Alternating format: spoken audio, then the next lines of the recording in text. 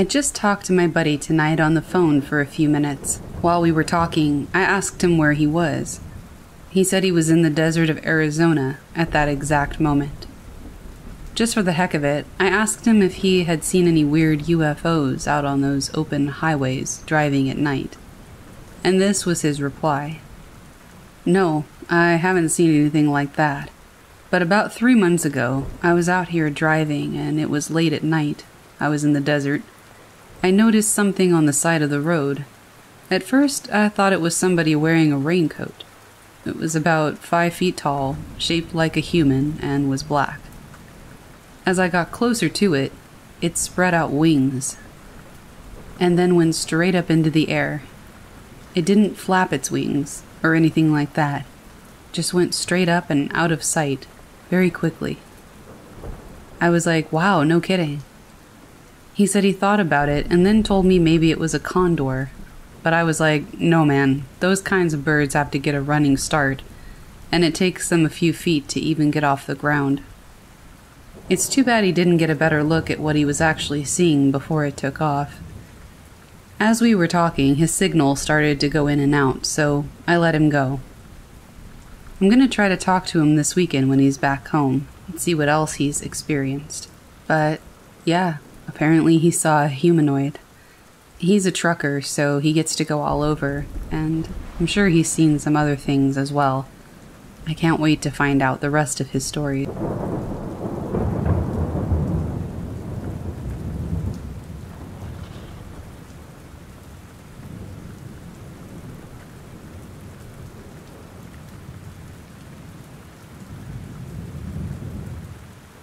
This story happened to my cousin who was visiting our grandmother on the Navajo Nation reservation. He was what you would call an urban Navajo, born and raised in Phoenix and rarely visited the res. He was raised in the church and was aware of certain Navajo taboos and folklore, but didn't heed or abide by any. He and his older brother used to stay at our grandmother's during the summer to help out with chores and the livestock.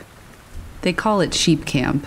However, sheep camp was a summer lodge or cabin in the mountains where you took the sheep during the summer months to graze. Being from the city, I guess they just liked the term sheep camp, when in reality, it was just our grandmother's permanent residence. Like most rural residents on the reservation, old automobiles and appliances that no longer worked piled up in the front yard due to a lack of transportation or waste management options. There was an obsolete refrigerator from the 80s on the far left side of my grandma's porch, and a broken-down muscle car from decades earlier. The car was more of a skeleton, a forgotten remnant, that rested about 30 feet far off to the left in perfect eye-line sight from the porch. The model of the car I cannot remember, but the windows had all been busted out, and the upholstery was weathered and cracked. The desert sand had reclaimed most of it. The tires were shredded and half buried. If you grew up on the res, this served as a derelict jungle gym or playground. My mother and I had decided to visit my grandma one afternoon when I was 12 years old, the same age as my cousin. We greeted everyone upon our arrival and our grandma fed us.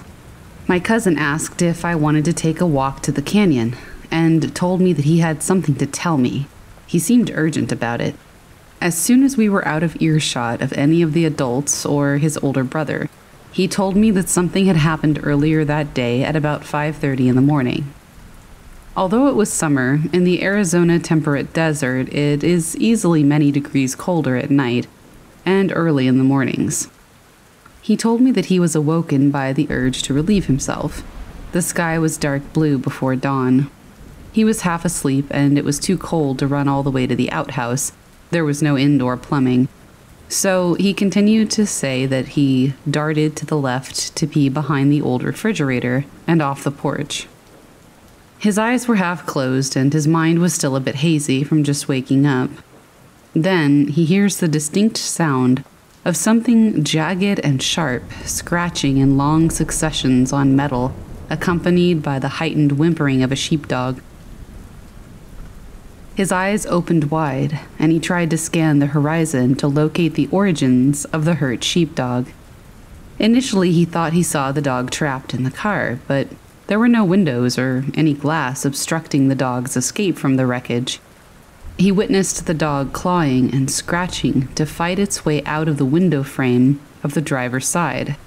Its front paws were clawing at the outer shell of the driver's door, making the sound of nails on a chalkboard. He finished urinating and dazedly took one step off the porch to help the dog out of the car. Suddenly, he freezes in his tracks.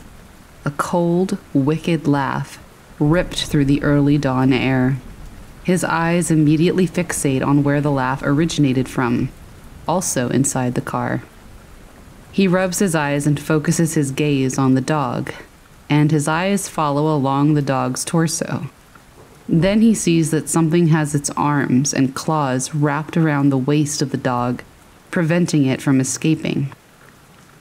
At this point, the sun had inched and crept over the mesa, and turned the sky from a pale blue to a pale yellow. The pale yellow light revealed that the driver's side of the car was completely covered in smeared blood. He jolts back inside and bolts the door behind him. He doesn't tell anybody because he was paralyzed with fear. Fear that if he talked about it, nothing would stop it from busting through the door and killing him, his brother, and our grandma. I inquired about what it looked like, or if he even saw what had been holding the dog against its will. He said it looked like a werewolf, but a sickly one with mange. He noted that it was hairy, but you could see almost dry, cracked, gray skin underneath. He said before he ran, he slouched down to see what was holding the dog inside the car, and whatever it was, grinned. Its wicked smile was filled with sharp, jagged teeth, beaming from side to side. In all honesty, I thought he was lying to me to try to scare me, thinking I was some dumb, uncivilized reser who would believe a werewolf tale. We spent some time in the canyon playing on boulders and throwing rocks into the small stream. I had all forgotten what he shared with me until we made it back to my grandma's house. That's when he asked if I wanted to see the scene of the crime, so to speak. I was skeptical at the time, until we walked up to the car in question. I couldn't believe it. There were tufts of bloody, multicolored dog fur caught in the window frame, and bloody paw prints and smears on the outside of the driver's door. There were long scratch marks from the dog everywhere, not sharp enough to cut through the metal, but enough to make a slight indent. As if the nails were scratching down with so much pressure that the protein from the nails, or whatever they're made of, buckled and gave way, filed down on the metal. I stood there in amazement and fear. All we did was throw dirt on the blood markings, and I haven't spoken of it until right now. Side note, the dog is okay. We spent all late afternoon looking for her.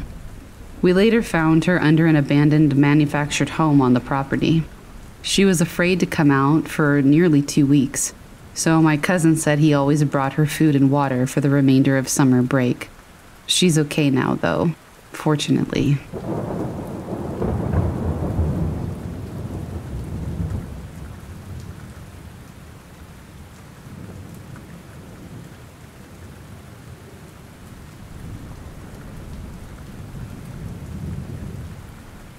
Somewhere around 2013 or 2014, I was leading my sister, who was then about 15 or 16, to a forest that I would sometimes go to with a friend. The way it was set up is there was this giant ditch or valley that had a bunch of water in the bottom, so if you fell, you could easily get injured or drown from the size of it. The ditch went in a straight line in front of the forest, and there was this little concrete dam type thing that you could walk on to get across to the forest. It's nighttime, and I've never been there at night. My sister wanted a place to smoke cigarettes, so we walked there with one of her other friends who was like 17 or 18. As we got up to the dam, we all see this 5 to 7 foot tall person type thing. And as soon as it sees us, it starts jumping towards us, about 4 feet in the air. Its movement was a little clumsy, if I can remember right. When it started jumping, we all ran as quickly as we could and went back home. It was shaped like a human, but its legs looked like a goat. It almost looked like it was wearing a light gray jacket, but maybe it was fur. There was very little light, so it was hard to see well. We never told anybody about it because we were all underage. Told our parents that we were going to church, didn't tell them we were going to wander around, so we didn't want to get in trouble. I don't think there was some Olympic jumper out there doing weird stuff in the forest either. The forest has signs all around it saying to stay out, so I don't think people would really do that. One time after my sister turned 18, I texted her about it. She said that she remembers the thing being all black, so either one of us might be right. I'm not really sure what we saw. I know that there have been Goatman sightings out in that area for decades, so maybe that was it. If you have any ideas, let me know.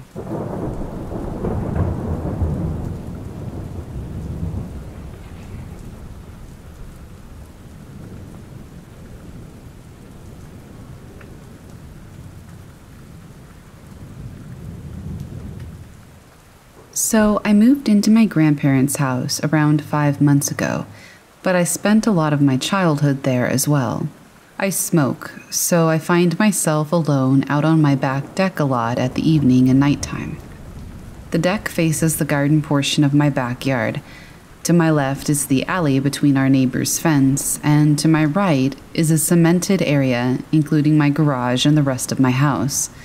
And at night, even with a bright porch light, my backyard is dark. Dark to the point that you can't see a foot past the deck. We have 3 sets of small motion lights that are continuously set off throughout the night, as well as a camera facing the backyard that will send motion notifications. And when watching the footage, there's only ever bushes and trees moving. Those really shouldn't set off the detector. I've heard noises every single time I go out there at night. At first, as any person would do, I passed them off as animals. The noises included thumps and scratching on the rain guard above the deck, footstep-like sounds on the concrete, and gravel being scattered, which is visible from my deck, and I've seen gravel tossed around with no possible cause around the area. Branches crack above and in front of me, and trees and bushes are rustled. I've seen a humanoid figure twice in the farthest part of my garden. Both times I instantly went inside the house. I constantly feel like I'm being watched. Depending on what I'm hearing, I've felt worse, and I absolutely hate going outside at night here by myself. Just tonight I heard something that I haven't heard before, and the only thing I can compare it to is the screeching noise that squirrels can make, but mixed with an inhuman yell. I freaked the hell out and went right inside. I know a lot about cryptids, specifically wendigos and skinwalkers, and I really can't imagine that being what this is. But I'm a very logical person, and I can't find any proof of it being any type of animal. So, who knows?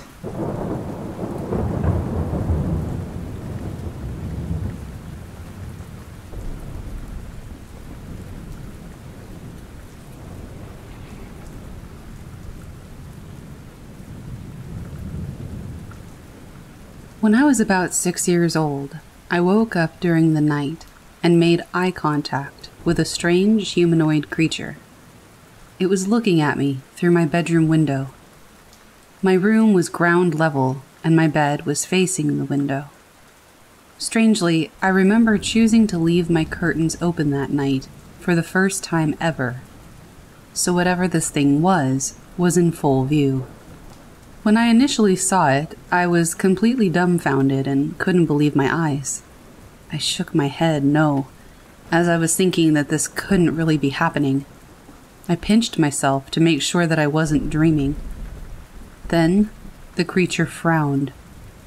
I nodded my head yes, and the creature smiled. Again, I shook my head no, and it frowned.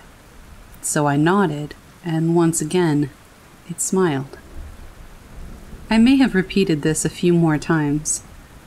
Whatever it was seemed to be almost greenish in color and had a roundish face. kind of like Yoda. I can't remember all of the details, but I distinctly remember telling myself that this was really happening, and not to allow myself to chalk it up later to being a dream. I kept telling myself over and over, this was real, this was not a dream. This was real. I still have no idea what that thing was.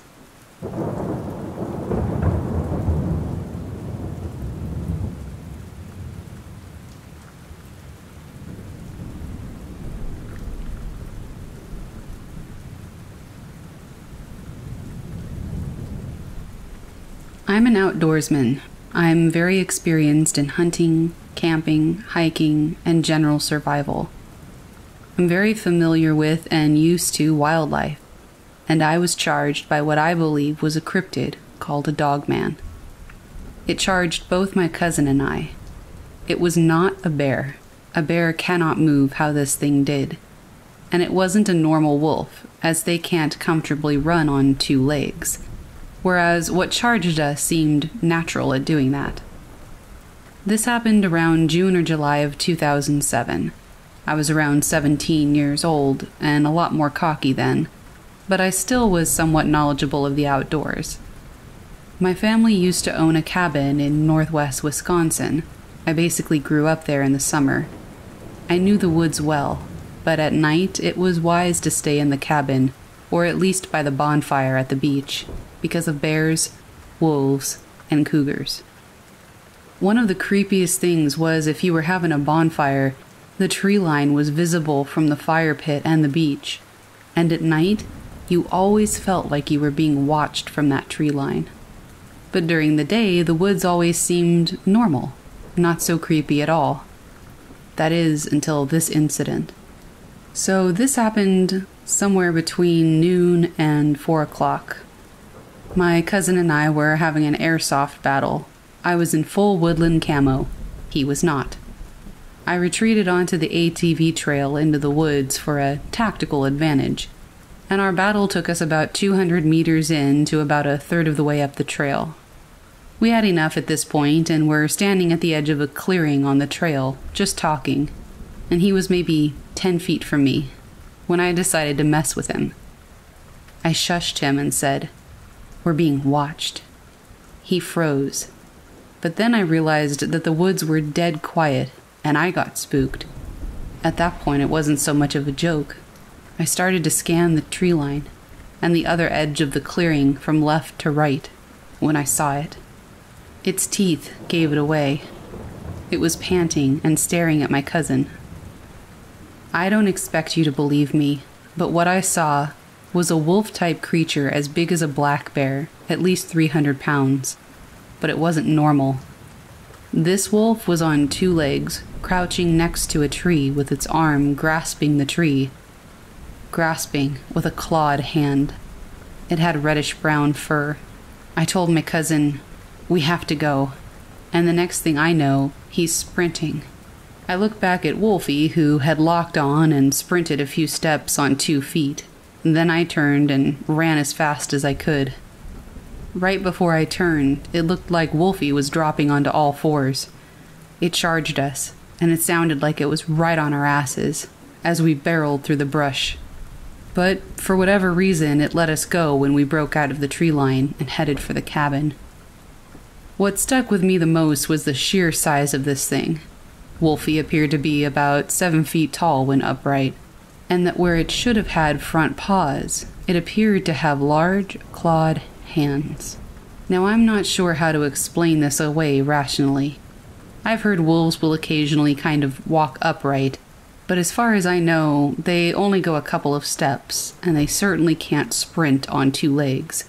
Nor do wolves get that big, and black bears sort of waddle on 2 legs, so it couldn't have been either of those creatures. The closest description, as silly as it sounds, is a werewolf or a dogman.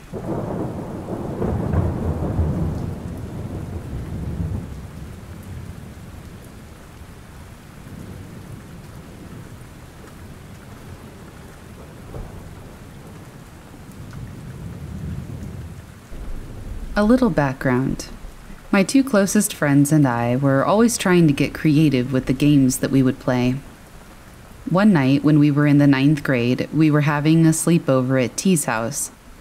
T had a lot of toy weapons still in the garage that he never threw out, so in this game of hide and seek, the seeker used the lightsabers and Nerf guns to tag the hiding players.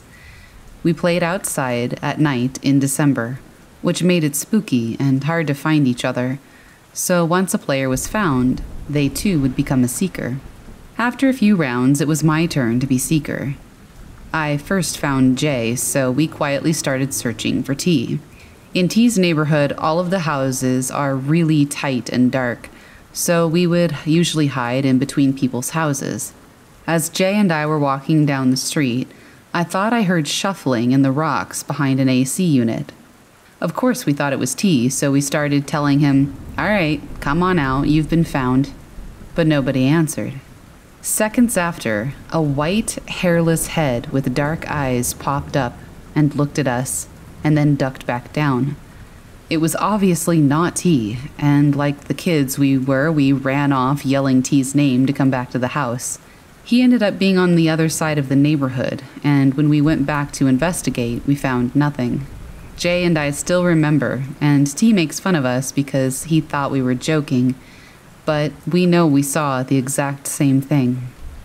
I have no clue what it could have been, but it definitely looked like a person, and not a person at the same time. I'm an adult now, but it still gives me chills.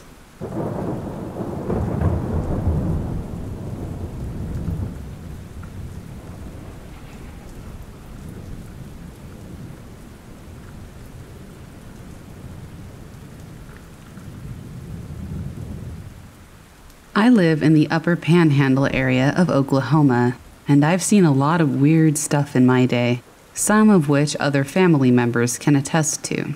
One such weird thing would be a shadow creature that I see whenever I'm with my uncle in the countryside.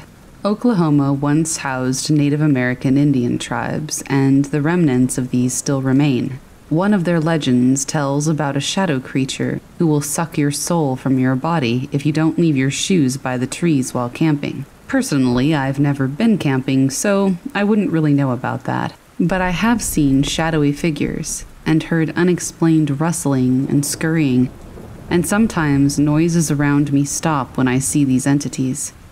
I'm wondering if anybody else knows anything about this, whether this is exclusive to Oklahoma, or if anyone else has had these experiences in other areas. I don't really know what these figures or beings could be, but I do believe that sacred Indian ground has some pull when it comes to supernatural beings and occurrences, although I don't know where specifically this sacred ground would be.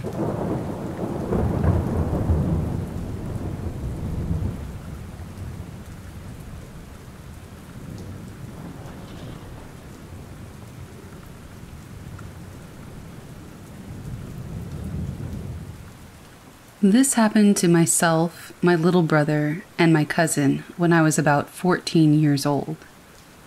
It was just around dusk. We all lived in Tampico, Tamaulipas, Mexico. We decided to go play basketball at the outside courts. It was still daylight when we first got there, and we usually start heading home at about dusk or when the court lights come on. It was only a few blocks away from our grandma's house. When the lights come on, that's usually when the bigger kids get to the court to play. But this time we were fortunate enough to have the whole court to ourselves. We were shooting hoops like normal, nothing out of the ordinary, and the lights came on. But since we had the place to ourselves and we were having so much fun, we kept playing. The game was 21, so 2 of us would stand to the side of the hoop, depending on which direction the ball would go, so that it wouldn't roll into the street. And on one of these shots that my cousin made, the ball just missed the hoop and bounced behind it. I managed to grab it before leaving the court when I saw a strange creature. It was like a little person, no bigger than 2 feet. It had the face of a very old man with a fairly large nose, old ragged clothes that looked like they were handmade, and a hat that, I swear, looks like something a garden gnome would wear. You know, it was one of those pointy hats, but it wasn't straight up, it sort of hung down to the side. It was crouched down, almost like it was in hiding, and when I got too close to it, that's when it stood up, looked at me, and then ran away from me. Believe me, my first thought was not to chase it. I was scared stiff, but my cousin and little brother saw it too, and they ran. When it ran, it was headed for the other side of the court. I couldn't believe the speed of this thing. I mean, for it to be so small, it made it to the other side in mere seconds, almost the blink of an eye. It ran behind the post and was gone. I snapped out of it and I started to run home as well. And as I ran past that same post that this thing ran behind, I turned to look to see if it was there, but it was gone. When I got home, my little brother and cousin had already told the adults there what had happened. They didn't tell us we were crazy. In fact, they told us that these little creatures are called duendes. Apparently, there are different types of them too, so I guess they're sort of a widely known creature where I live.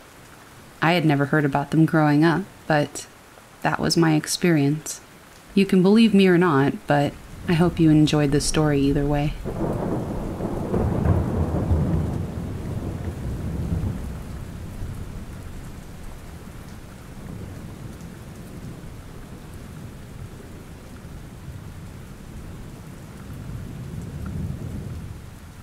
The other night, my mom and brother were outside taking the dog out. It was around 12:20 in the morning. She said that she saw something in the neighbor's yard, which is behind ours, walking in the yard. It was black and had a face like a gorilla, but slim. And it didn't look as big as the pictures of Bigfoot that supposedly people caught on camera. It was around 6'4" to 7 feet tall, and walking very weirdly, like it wasn't familiar with this area, or maybe even the planet. It was walking very sneaky-like, barely lifting its feet when it walked, kind of stretchy-like, and just looking forward. It didn't turn its head at all. She also said that she felt a very eerie feeling and that she's glad she trusted her intuition, because she doesn't know what this thing would have done to her. Also, way before that, she was taking a walk around the block, which is close to the woods, and she heard weird grunting sounds that didn't sound like any animal in our area. So I don't know what this could be.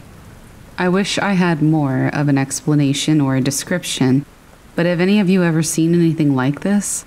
I'm just going off the explanation from my mom, but she's pretty sure that she spotted Bigfoot.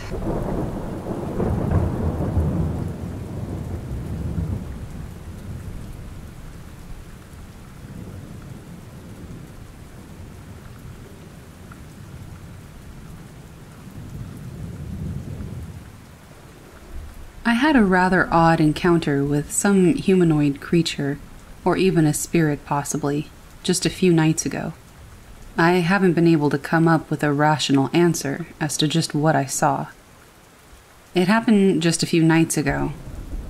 I was biking home from work. I work the closing shifts for my local Walgreens, so I get off work around 10:30.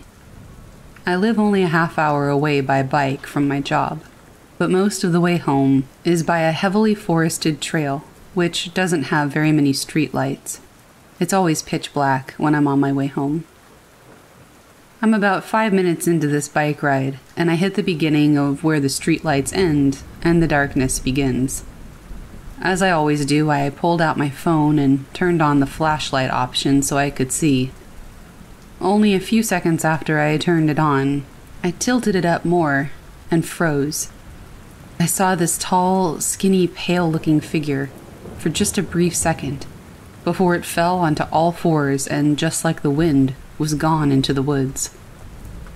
Shortly after, I started to pedal as fast as I could, because I had no clue what I had seen, and I didn't want to be in the same woods as it was. That's when I heard a low screech. Whatever it was keeping pace with me, hidden in the woods out of sight. I managed to get out of that area very quickly, and I didn't see or hear anything after I left that heavily wooded area. But a while later on, I caught scent of what literally smelled like fresh blueberry pancakes or waffles. It was like somebody was standing out in the field with a hot plate of just the pan of blueberry pancakes, which didn't make any sense to me. There are no buildings or shops in the area where that scent came from. I figured that perhaps whatever it was I had seen was using the scent to try to draw me back into the woods. Now, I do know a few areas around that trail are supposedly haunted. There's a dinner theater that's not too far from it, and a supposedly haunted water tower in the area as well, and a few other places. But still, no matter what I can think of, I can't rationalize it or debunk it as something else. It couldn't have been a deer, because I've talked to people around the area, and no one has seen a deer in the area ever. Besides, it was standing on 2 feet when I first saw it, like a human. It couldn't have been any other wildlife, because the only wildlife I've ever spotted there are squirrels and birds. But I figured I would share my experience and see if anybody else has had something similar happen, or see if anybody knows what it is I saw.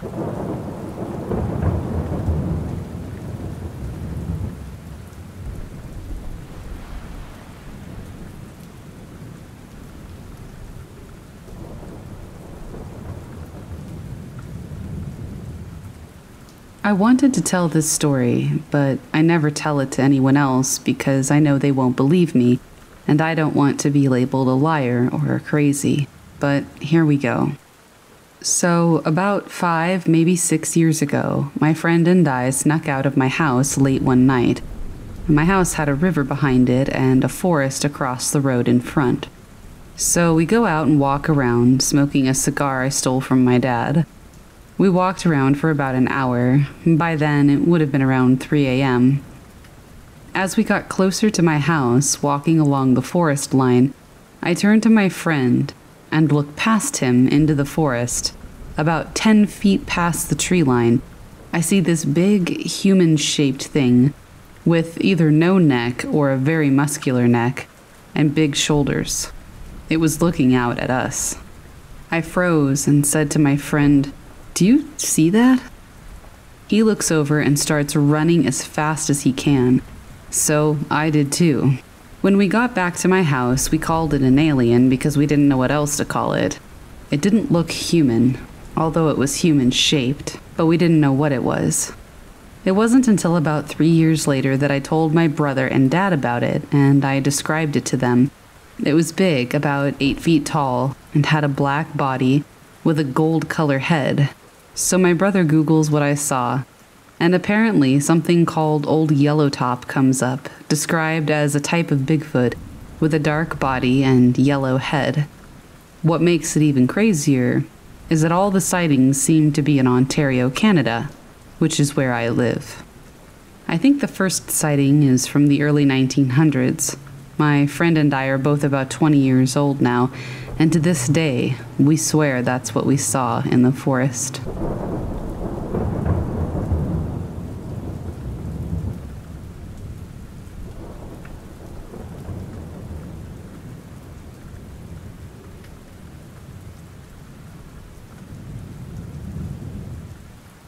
This happened when I was about 7 years old, to my uncle. He's no longer with us, and I wanted to share his story. Growing up, I lived in northern Michigan on 5,000 acres of farm and ranch land that backed up into state land. Nothing but miles of forest and pasture could be seen. Needless to say, it made us pretty tough, and it takes a lot to spook us. We're all avid hunters, fishermen, and outdoorsmen. Being the only girl, I was raised as a tomboy, and I'm just the same. My uncle went off to join the military, becoming a senior NCO in a prominent Special Forces division of the U.S. Navy. He was 6'4", built like a wrestler, obviously skilled in survival tactics, and nothing rattled him. He was home on leave and went out hunting as it was deer season. I remember him coming in the house, shaking and crying, saying that he saw something in the woods. My uncle never cried. He was tough as nails and would tear someone to shreds before he let them make him cry. My grandmother tried to get him to make sense, but he kept saying that he saw Bigfoot mixed with a wolf.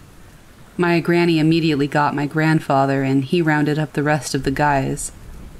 The hunting squad went out, which was my dad, a few male cousins, my uncle, who was still terrified but didn't want to be labeled a chicken, and a couple of other guys.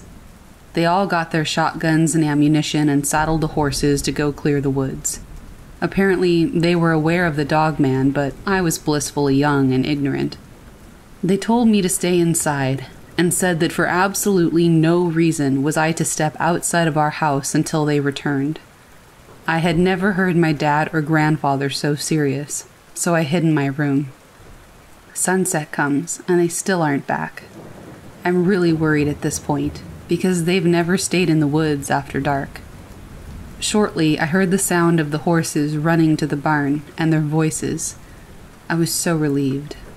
They looked troubled when they came into the house, but didn't say anything, probably not to spook me. At dinner, my dad laid down the law that I was no longer allowed to play outside or go to the barns alone. I had to have my grandfather with me at all times. Of course, I was pretty upset by this and felt that my independence was being taken away, but I obeyed. The next morning, my dad and grandfather taught me how to shoot. That's when I knew it was serious. I overheard the adults talking the next night. Apparently, there were tracks where my uncle had his sighting, bigger than any wolf could make, but definitely not dog tracks. As I said before, we're all avid outdoorsmen, and we can definitely identify tracks. My family has identified the tracks of just about every animal in that area, and some outside of it, but these couldn't be identified. About 8 feet up in a tree were claw marks. No Michigan bear could make those. We also found claw marks of about the same height on multiple trees throughout the property. There were cattle mutilated and not in any way that a coyote or bear would, and it lasted the whole winter. We lost about 30 to 40 cattle that winter, all of them mutilated, all with the same wolf-dog tracks in the snow. I really feel like this experience changed my uncle. Who knows, he did multiple tours in the Middle East for Desert Storm and Operation Iraqi Freedom before unfortunately finally taking his own life. After that experience, though, he was never the same. He never touched alcohol before this, but after this, I never saw him without a bottle of Jack in his hand, and his eyes were always haunted. He changed his personality. He never even went out in the woods again. He quit hunting, and he eventually just quit coming home to visit on leave. He didn't even come home for my dad's funeral 2 years later. It was heartbreaking to see him deteriorate the way he did. I truly believe that he saw something out there, and while he might have gotten away that day, it ultimately killed him.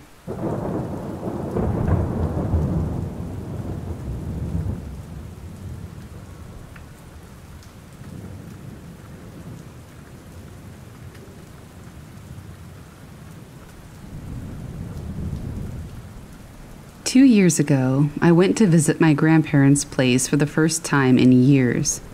It's a small town, and the house is located on a hill, which extends to an open landscape.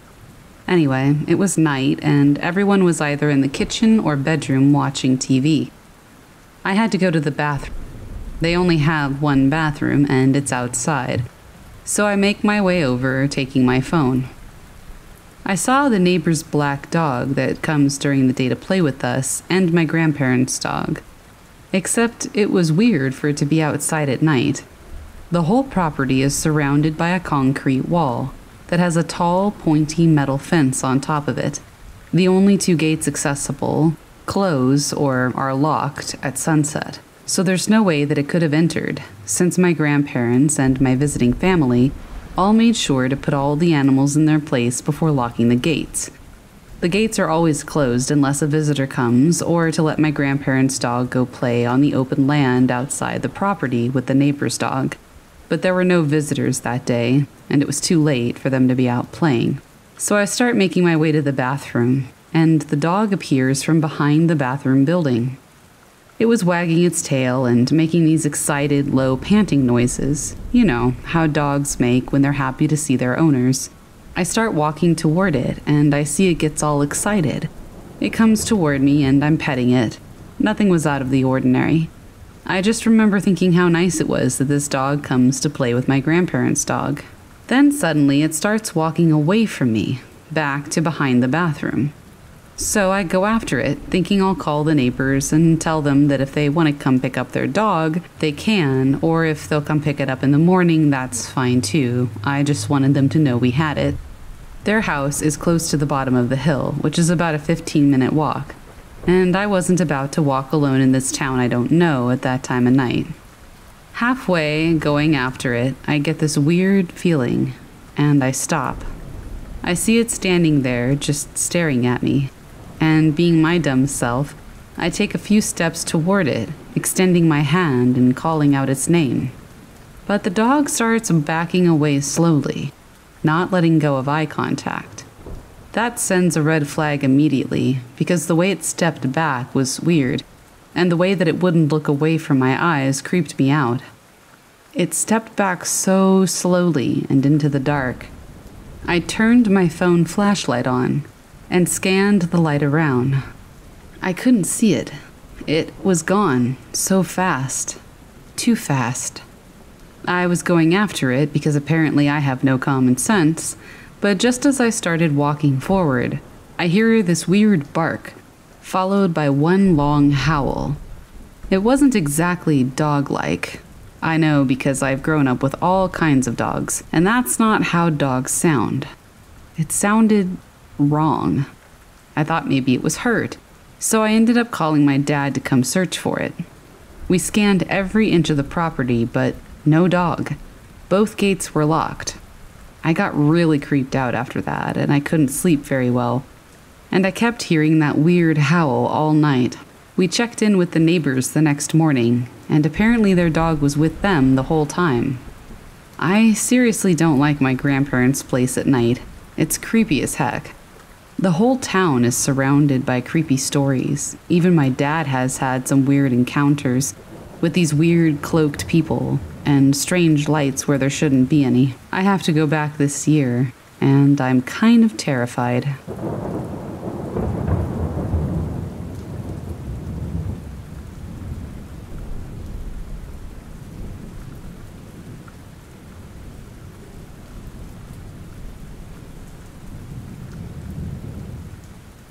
We're from a small town in southern Ohio, about an hour east of Cincinnati. This town has been plagued with people dying young, and some in pretty gruesome ways. Google Cheryl Fossil as an example. Many believe that this is caused by activity around the area, or that it's the cause of the activity. There's a section of woods that seems to have concentrated activity, though. The woods in question are surrounded by 2 churches, a hospital, and an area of housing. Now, as full disclosure, things don't happen every time we go in, but when things do happen, they happen off the charts. The most common things that we've experienced are what we've dubbed the geeks. We call these things geeks because they're tall, sometimes 12 feet from toe to crown, and gangly. They move awkwardly, although they move between trees swiftly. They never present themselves outwardly, only glimpses of them as they move between trees. The scariest thing about them, however, is the sound right before they start moving. It's almost like a deep groan. The second that I want to talk about is Hydra. Only one of us have ever seen this thing, and so far has been the only one witnessed. It's like a small primate creature, with the face of a hideous woman, the body of a chimpanzee, and long greasy black hair with boils on its back, blood-red boils. The member of our group who had encountered this thing refused to tell us what Hydra spoke to him about. These are some of the things that we've encountered. We're working on a documentary about what's going on in this area and the town itself. I'll keep everybody who's interested updated, but I really hope that somebody else has had similar experiences. We would love to find out what's going on in the woods.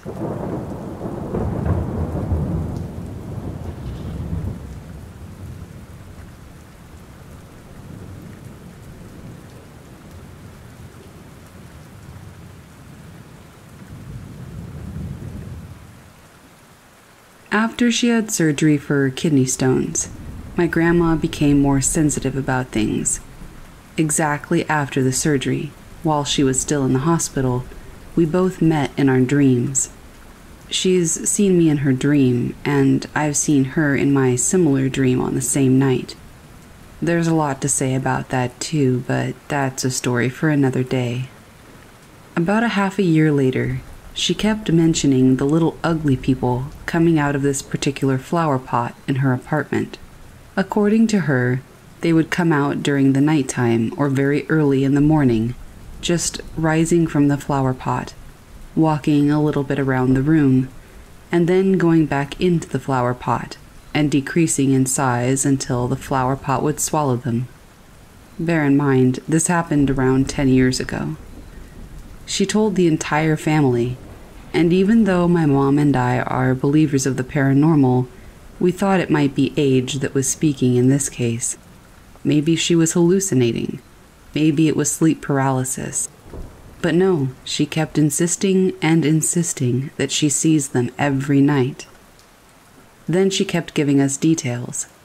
We suggested she might be dreaming, and she would respond that she would get up and turn on the lights every time. They seemed to wake her up almost every night. On some nights, she would go to my grandpa in his bedroom. They were sleeping separately because they enjoyed the solitude and comfort, and she would wake him up and say, "They're back." By the time my grandpa would come into her room, nothing was there. One night she called my mom to say that they'd woken her up again. She gave us a lot of details about these creatures, that they were small but quite ugly. That's why she named them the little ugly people. They were maximum 1 meter in height. They were weirdly dressed. Later on, she described them better, and I came to the conclusion that the fashion style would be around the 1800s. They also had hats. They were both male and female, and it was only one of them coming out per night, never more of them, even though I do refer to them as plural. It seemed that they were struggling a bit to get out of the flower pot, and, by implication, the flower, which was just a normal apartment plant. She tried to communicate with them every time, but with no success. They never hurt her, and they weren't doing anything to the objects in the room. They walked around the room, sometimes going to a different flower pot, and disappearing there. There were times when she lost it and started screaming at them, and telling them to leave her alone. One time she said she woke up and looked around and there was a tiny creature staring at her. Most of the time, they were staring at her. Also, some of them had beards. We've searched for a very long time for any kind of reasonable explanation. Then we started to believe her, and we searched for a paranormal one. I posted on a paranormal forum many, many years ago, and the answer I received was that they were gnomes visiting my grandma, and that she should not interact with them, as they might get aggressive and dangerous. They suggested putting rocks in a circle around the flower pot, and we did. I don't recall any other suggestion. This went on for more than a year. After about 6 months of quiet after we put the stones out, she started to forget things. Soon after, she was diagnosed with Alzheimer's, which she bravely battled for another 2 to 3 years. She's no longer with us, and I miss her, but sometimes I still meet her in my dreams. We started to think that maybe, since she ultimately was diagnosed with Alzheimer's, she was hallucinating. But that doesn't explain why after we put the stones out, it stopped happening, unless it was power of suggestion. Whether it was something medical or paranormal, it was still a really bizarre thing, and I'll never forget it.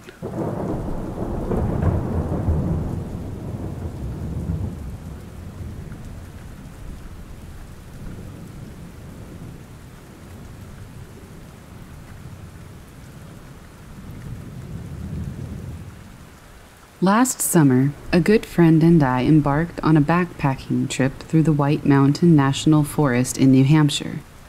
As fairly experienced day hikers, we felt comfortable in the Whites for our inaugural overnight trip. While planning, my buddy Ellis figured that we could hike to a backcountry campsite to make our first wilderness night a little more fun. I wasn't going to disagree. Beautiful views, historic trails, and a protected night in the dry river wilderness. I was stoked, to say the least. Before any hiking trip, I do a little internet research on the trails or shelters that I'll be coming across. Throughout the mid to late 1900s, there were a series of these lean-tos up and down the dry river wilderness, meant for backpackers or thru hikers looking to escape the crowds in more popular areas of the forest. As time went on and the Forest Service had other, more pressing matters, many of these shelters were dismantled, except for Dry River Shelter Number 3, the last remaining shelter in this wilderness zone. On the morning of our hike, I met Ellis at the trailhead and we set off. The sky was overcast, bringing with it a dense fog throughout the forest. The weather left us with nearly no visibility, so there went our stunning views. At least the trail consisted of prime, technical New England rock scrambling along the river. Ellis and I made it up to the Presidential Ridge, stopping by the Lakes of the Clouds. The hut was filled with day hikers, backpackers, and thru hikers, all socializing together. We were even rewarded with some sun and a brief glimpse of the Dry River Valley on the summit of Mount Monroe before the fog rolled back in. With dwindling views and a stiff wind, Ellis and I hustled below the tree line down to the Dry River Shelter Number 3, our home for the night. Once we dropped off the ridge into the valley, we entered the wilderness zone where rangers patrolled sparingly. Time to really be alone in the wild. As we trekked into the wilderness, all signs of civilization disappeared, and the trail was densely overgrown. Although it had been raining all week, there were no footprints in the mud either. At least we would have some relaxing isolation, I figured. After about an hour or so of descending, Ellis spotted the lean-to just as our legs were asking for relief.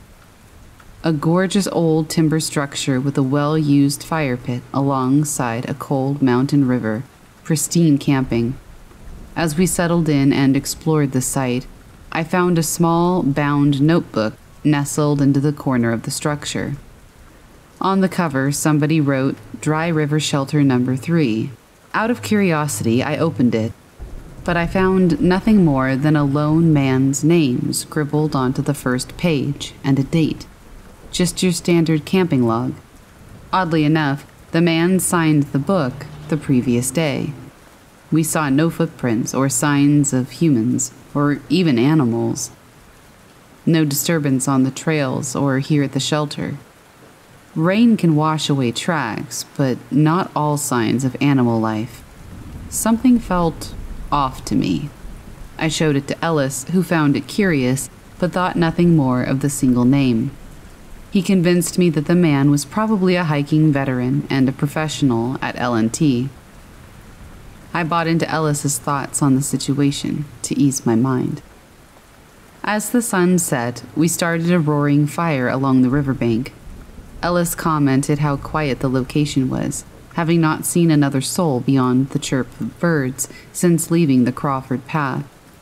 The silence was eerie, but we figured that city life had desensitized us to the wild. The sun was setting and we grew tired with the darkness. Ellis took the lean-to and I spent the night in my tent. Sleep came quickly after hiking over 8 miles with 20 pounds on my back, but this did not last long.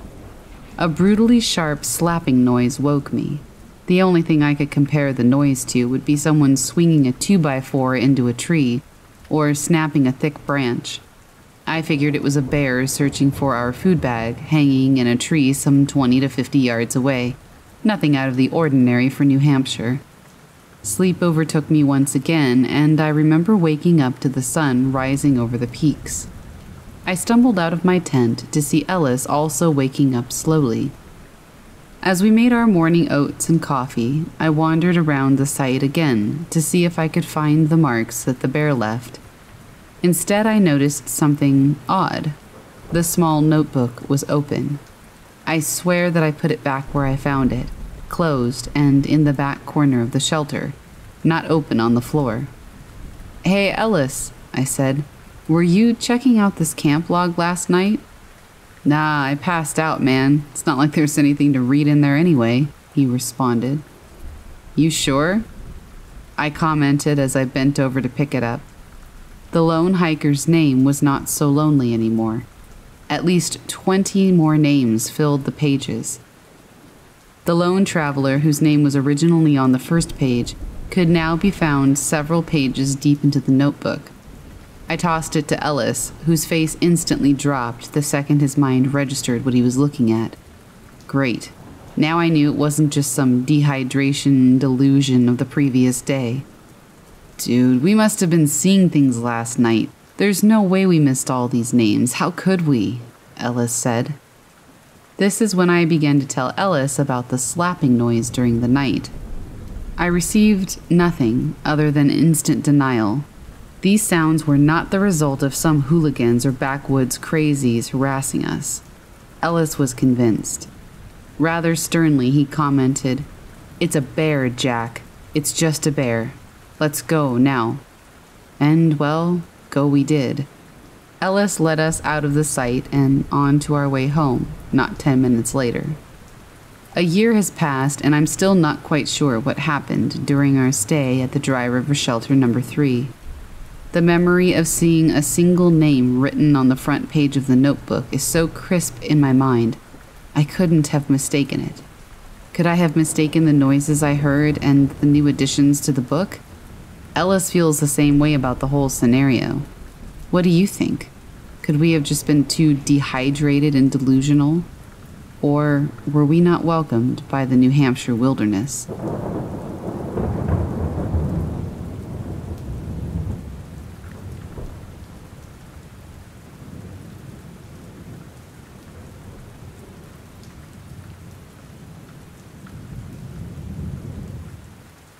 One of the more curious paranormal incidents in Georgia is the Georgia werewolf, Emily Isabella Burt.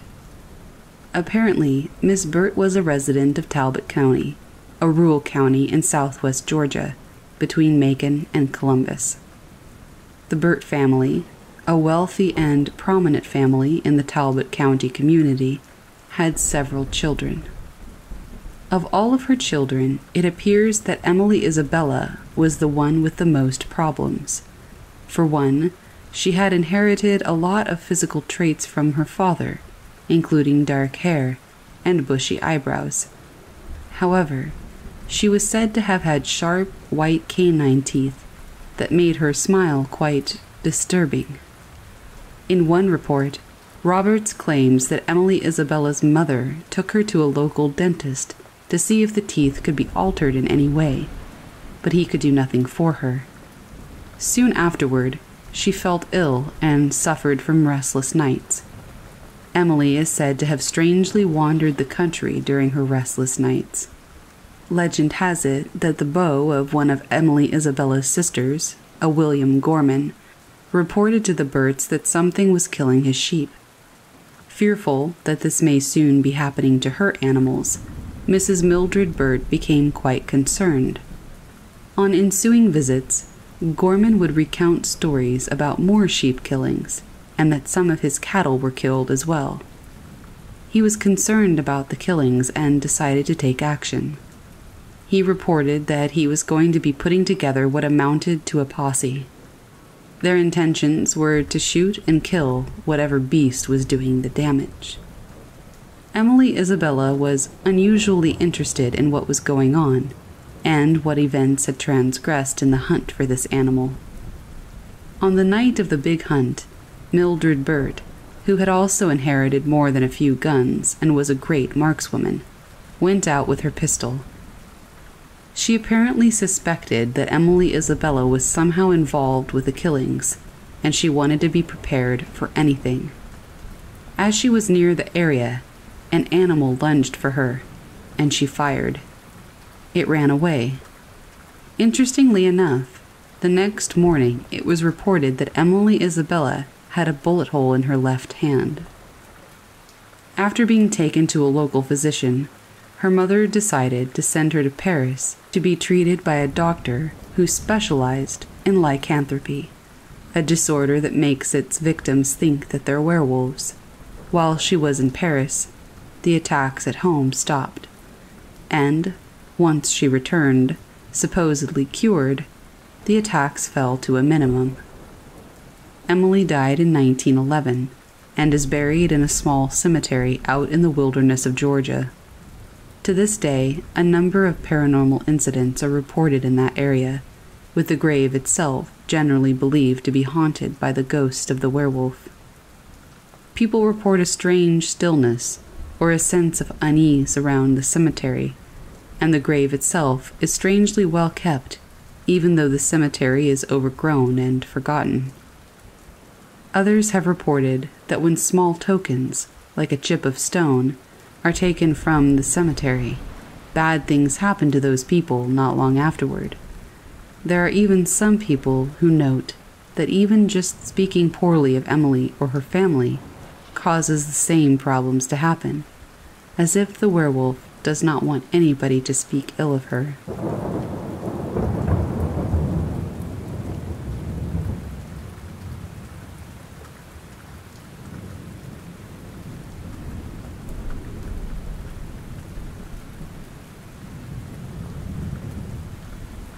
Last summer, a good friend and I embarked on a backpacking trip through the White Mountain National Forest in New Hampshire. As fairly experienced day hikers, we felt comfortable in the Whites for our inaugural overnight trip. While planning, my buddy Ellis figured we could hike to a backcountry campsite to make our first wilderness night a little more fun. I wasn't going to disagree. Beautiful views, historic trails, and a protected night in the dry river wilderness. I was stoked, to say the least. Before any hiking trip, I do a little internet search on the trails or shelters that I will be coming across. Throughout the mid to late 1900s, there were a series of these lean-tos up and down the dry river wilderness, meant for backpackers or through hikers really looking to escape the crowds in more popular areas of the forest. Though as time went on and the Forest Service had other more pressing matters, many of these shelters were dismantled, except for Dry River Shelter Number 3, the last remaining shelter in this wilderness zone. On the morning of our hike, I met Ellis at the trailhead, and we set off. The sky was overcast, bringing with it a dense fog throughout the forest. The weather left us with nearly no visibility, so there went our stunning views.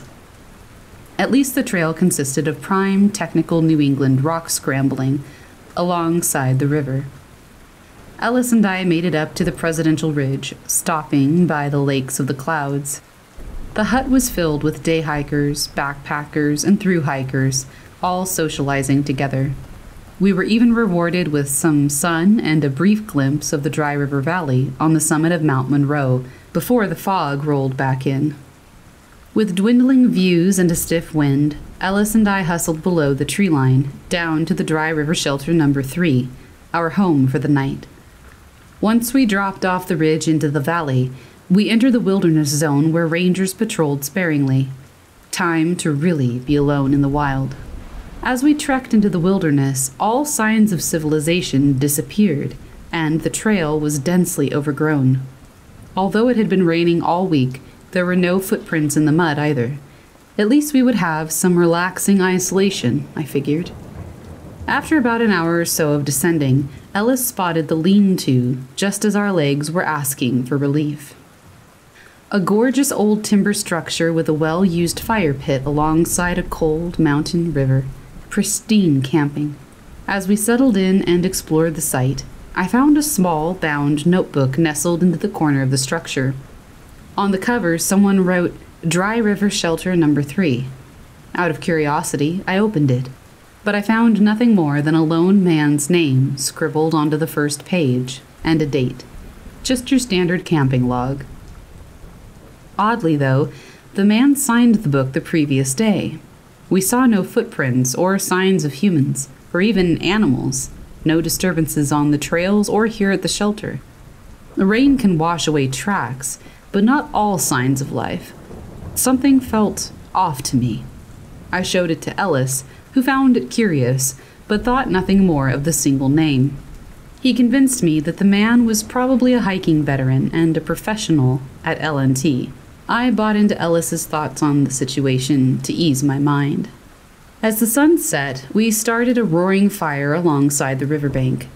Ellis commented how quiet the location was, having not seen another soul beyond the chirp of birds since leaving the Crawford path. The silence was eerie, but we figured that city life had desensitized us to the wild. The sun was setting, and we grew tired with the darkness. Ellis took the lean-to, and I spent the night in my tent. Sleep came quickly after hiking over 8 miles with 20 pounds on my back, but this didn't last long. A brutally sharp slapping noise woke me. The only thing I could compare the noise to would be someone swinging a 2x4 into a tree or snapping a thick branch. I figured it was a bear searching for our food bag hanging in a tree some 20 to 50 yards away. Nothing out of the ordinary for New Hampshire. Sleep overtook me once again, and I remember waking up to the sun rising over the peaks. I stumbled out of my tent to see Ellis also waking up slowly. As we made our morning oats and coffee, I wandered around the site again to see if I could find the marks that the bear had left. Instead, I noticed something odd. The small notebook was open. I swear that I put it back where I found it, closed and in the back corner of the shelter, not open and on the floor. "Hey, Ellis, were you checking out this camp log last night?" "Nah, man, I passed out," he said. "It's not like there's anything to read in it anyway." "You sure?" I commented as I bent over to pick it up. The lone hiker's name was not so lonely anymore. At least 20 more names filled the pages. The lone traveler, whose name was originally on the first page, could now be found several pages deep into the notebook. I tossed it to Ellis, whose face instantly dropped the second his mind registered what he was looking at. Great, now I knew it wasn't just some dehydration delusion of the previous day. "Dude, we must have been seeing things last night," he said. "There's no way we missed all these names. How could we?" This is when I began to tell Ellis about the slapping noise during the night. I received nothing other than instant denial. These sounds were not the result of some hooligans or backward crazies harassing us. Ellis was convinced. Rather sternly, he said, "It's a bear, Jack. It's just a bear. Let's go now." And, well, go we did. Ellis led us out of the site and on our way home not 10 minutes later. A year has passed, and I'm still not quite sure what happened during our night at the Dry River Shelter number 3. The memory of seeing a single name written on the front page of the notebook is so crisp in my mind. I couldn't have mistaken it. Could I have mistaken the noises I heard and the new additions to the book? Ellis feels the same way about the whole scenario. What do you think? Could we have just been too dehydrated and delusional and saw the same thing independently? Or were we not welcomed by the New Hampshire wilderness?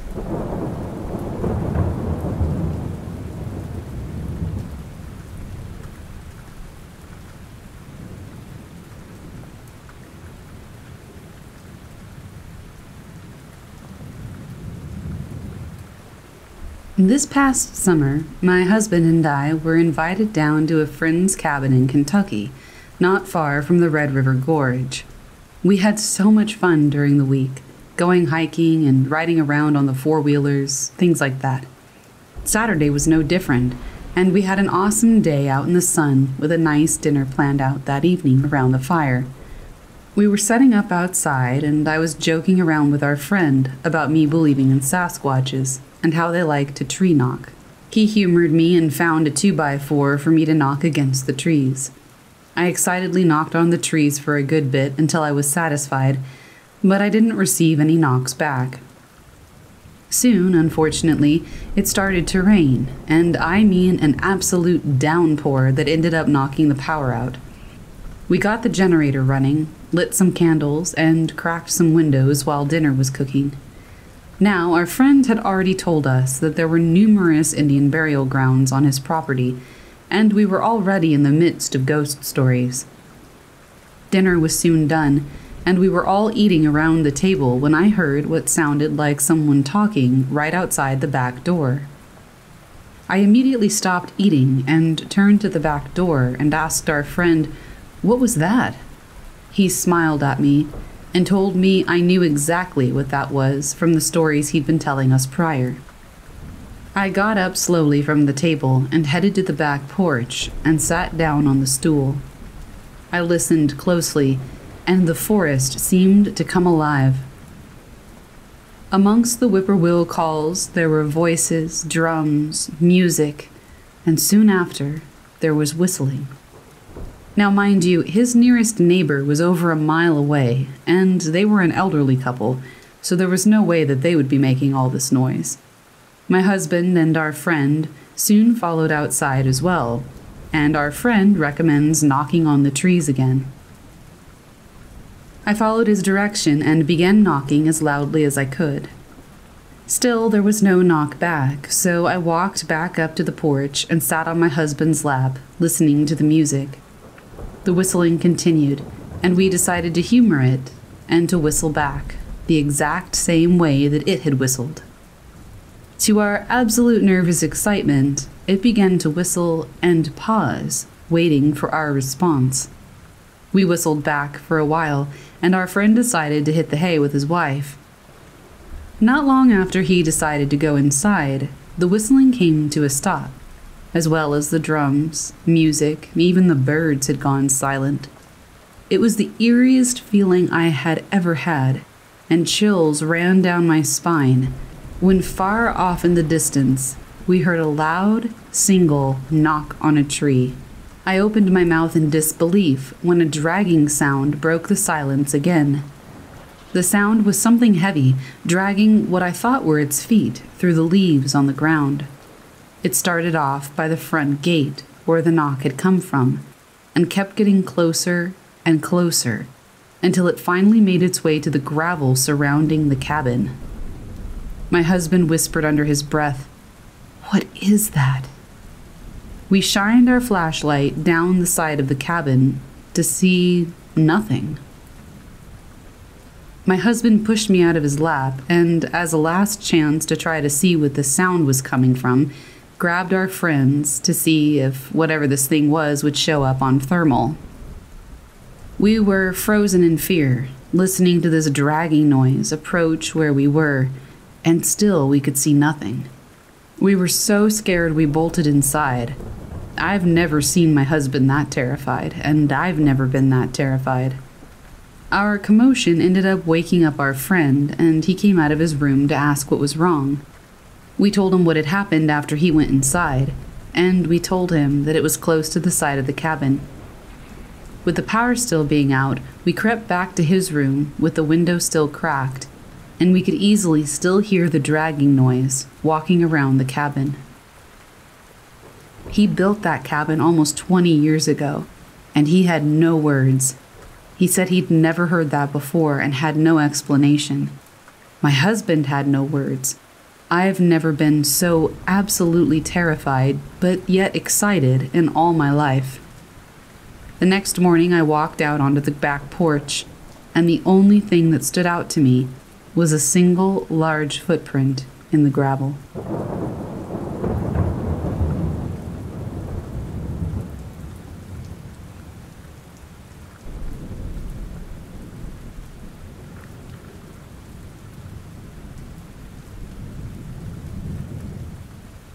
So, back in '07, I was 8 years old.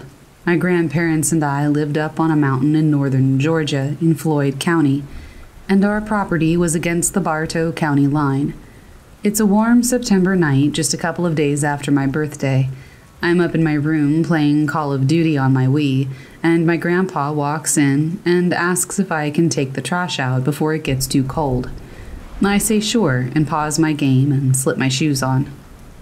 I walk out into the garage and open the garage door to throw the bag into my grandpa's truck. I turn on the light on the outside of the garage and walk to my grandpa's truck. Me being 8 years old at the time, I was afraid of the dark, so I kind of sped walked and threw the bag in and hoped to make it. However, I did not make it, and I heard the bag land on the ground behind the truck. My head drops and my heart starts to pound for some reason, like I know that if I go behind the truck, something will get me. You know, the basic 8-year-old paranoia. So I run to the back of the truck, pick up the bag and toss it in, and turn around to go back into the garage when I see something. The way my driveway is, it turns off a gravel road, then curves to the left and up a hill. The hill smooths out a little bit, but doesn't level off completely. Right where the hill gets less steep, I see a dark figure just standing there. In the light coming from the garage, I can just make out its silhouette. It appears to be a person at first, but then my eyes adjust, and I can vaguely make out hair covering its entire body. I stand there frozen with fear, like if I turn my back it's gonna sprint up and get me. So I hesitantly walk backwards toward the garage while keeping my eyes fixed on it. And it seemed that every step I took, it took one also. I finally reached the hole where the garage door is placed and ran as fast as I could inside. When I got inside, I ran into the living room for my grandpa, and I say, "Grandpa, get the gun. There's something in the driveway. It's big and it's walking on 2 feet. I don't know what it is, but it scares me." So my grandpa got the gun and we go outside on the front porch, which is a good 40 yards closer to the part of the hill that I saw it on. And it's not there. My grandpa says, "You sure you saw something?" I don't say anything. I just nod. He drops the gun from the shoulder and says, "Come on, you haven't put the new trash bag in the can yet." We both turn around and walk back inside. Several hours go by and nothing else happens, until about 1 a.m. I wake up from having a nightmare of what I saw. I lay in my bed and look at my curtained windows, and I can see that the front porch light is on. I find that safer because it acts as a sort of nightlight for me. So I'm laying there looking at my window when I see a huge shadow walk right in front of my window on the outside, and I mean huge. The window sat about 2 feet off the ground, was about 4 feet tall, and was about 2.5 feet from the ceiling. And this shadow was tall enough to cast a shadow big enough to where it looked like someone was sliding a wall past the window. I could hear the boards creaking out on the front porch, and could see how wide this thing was from a side view. This thing, whatever it was at least 2 feet wide from the side, and it was absolutely huge. I didn't want to go get my grandparents because I didn't want them to get mad for waking them if there was nothing there. So I just watched this thing walk back and forth past my window, and before too long, somehow I fell asleep. Fast forward to the summer between my sophomore and junior year in high school. I had moved off the mountain, but was still going to the same school.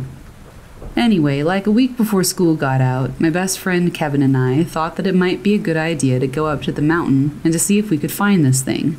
Maybe it was still there. Without hesitation, I jumped at the opportunity.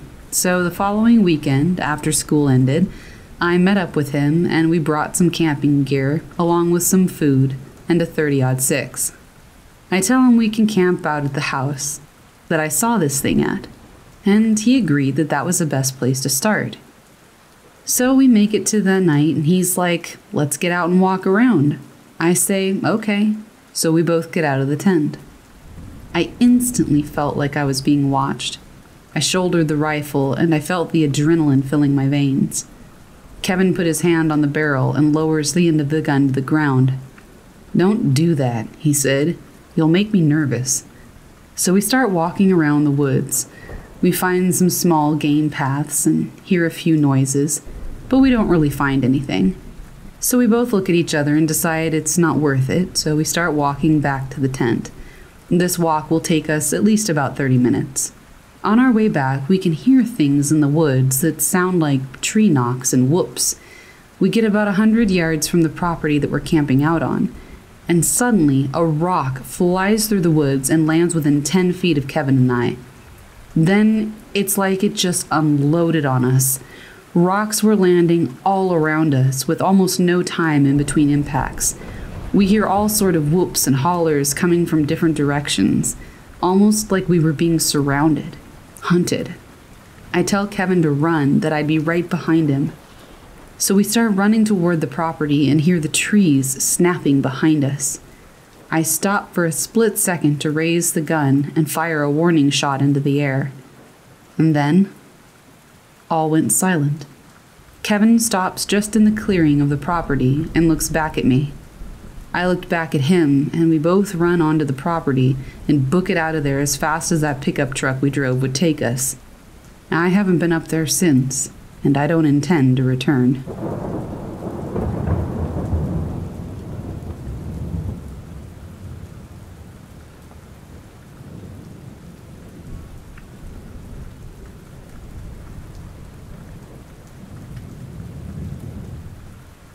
For some background, I live in the California foothills. My parents and I moved into this house from the city in late 2017, after it had been sitting empty for over a year. The day we moved in, my mother and I arrived first to clean, while my father and brother drove the moving truck. Right off the bat, I was uneasy, but I tried to write it off. The property felt heavy, is the only way I can describe it. Some people on here describe the feeling of being watched inside their homes, but I had that feeling anytime I stepped outside. We were going to sweep and mop the floors, dust the baseboards and windowsills, when I started noticing this white granular powder all along the baseboards and the windowsills and the doorways. I immediately told my mother, who told me not to worry about it and just sweep it up. By the time I had swept up every room and cleaned off the windowsills, I was certain that it was salt, and a lot of it. But fine, whatever. The people that lived here before were superstitious. All right, I can live with that. We unpacked the truck over the next week. I was setting up my room when the next bizarre events started happening. Knocking on the windows. Always quick raps that sounded like someone knocking with their knuckles. It would happen so often on all the windows in the house, but when you would turn, no one would be there. You'd go outside and no one would be around the house. This only escalated. My brother would stay up late in his room on his computer every night. He liked to game with his friends until early in the morning. He does not spook easily, but on more than one occasion I would wake up to him shaking me awake, terrified, saying something massive on two legs was walking around outside his bedroom window, which he would have open at night. He said it would walk right up to his bedroom window and stop, and when he would look toward the sound, he could hear it scrambling away. I never saw it with my own eyes, and neither did he, but the motion lights outside would be activated every single time, leading to the woods near the back of our property. I know what you're probably thinking. All of this up to this point can be explained away rationally. A crazy person living in the woods, some neighbor messing with us for whatever reason. Well, that was what I told myself too, so I could sleep a little easier at night. And then the banging started. It was so loud, and it would sound like it was coming from everywhere at once.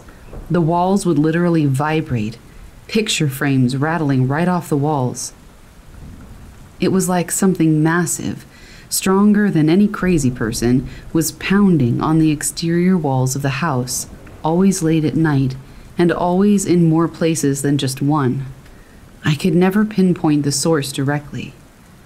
My brother and I would stumble out of our bedrooms petrified, and my mom would lead us to her room where we would stay after that. My dad would walk the perimeter of our property with his gun, but he never found anything. No footprints, no people, nothing. This happened for probably 6 months, and every time a major event would happen, my dad would walk the perimeters with his rifle and come back with nothing. We felt like we were going insane. And then, suddenly, it just stopped. The mutilated animals stopped appearing. I stopped feeling like I was being watched any time I would go outside. My dogs stopped being so on edge any time I took them out. And the property itself seemed to get lighter, like it finally took a deep breath after holding it for so long. I genuinely have no explanation, or even a clue as to what that creature, being, or entity even was. I'm just glad it seems to have moved on. Hopefully it didn't stop because it moved in.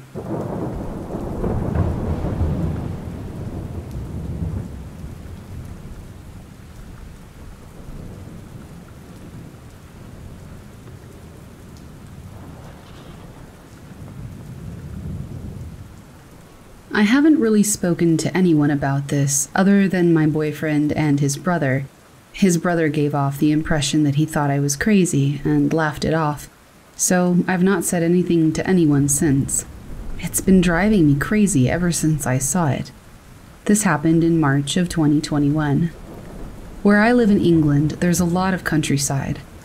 At the time it happened, I was driving down a small country road that was parallel to a main road. Just a large field and bush on the other side next to the main road to separate them. I was talking to my boyfriend, and I noticed this very tall human-like figure at the side of the road. It was extremely skinny, like it was skin and bones and nothing else. It didn't appear to have any clothes on. It had pale skin, and it looked really unhealthy. I didn't really see its face, but from the quick glance I got, it looked like it had indistinguishable facial features, like it had been blurred in Photoshop or something. It crossed the road onto the field in front of me extremely quickly, and then disappeared into an open field. I slowed right down and looked back into the field. It was mid-evening, so it was getting dark, but you could still see. There was nothing it could have hid behind. The grass was too short to hide in, and there was no way that any human could have ran the entire length of that field to the bush on the other side in such a short amount of time. Whatever it was, just vanished into thin air. My boyfriend told me to stop the car, but I was terrified and everything in me told me to continue driving, so I never stopped to check it out. I'm not sure whether that was a mistake or not. I don't know why it's terrified me so much, but I can't stop thinking about it and it's driving me crazy. I'm searching for an explanation. I know it may be unlikely, but has anyone else ever seen something like this? If so, do you have any idea what it was? My only explanation is something paranormal. If it were human, how did it just vanish like that? I would love to know.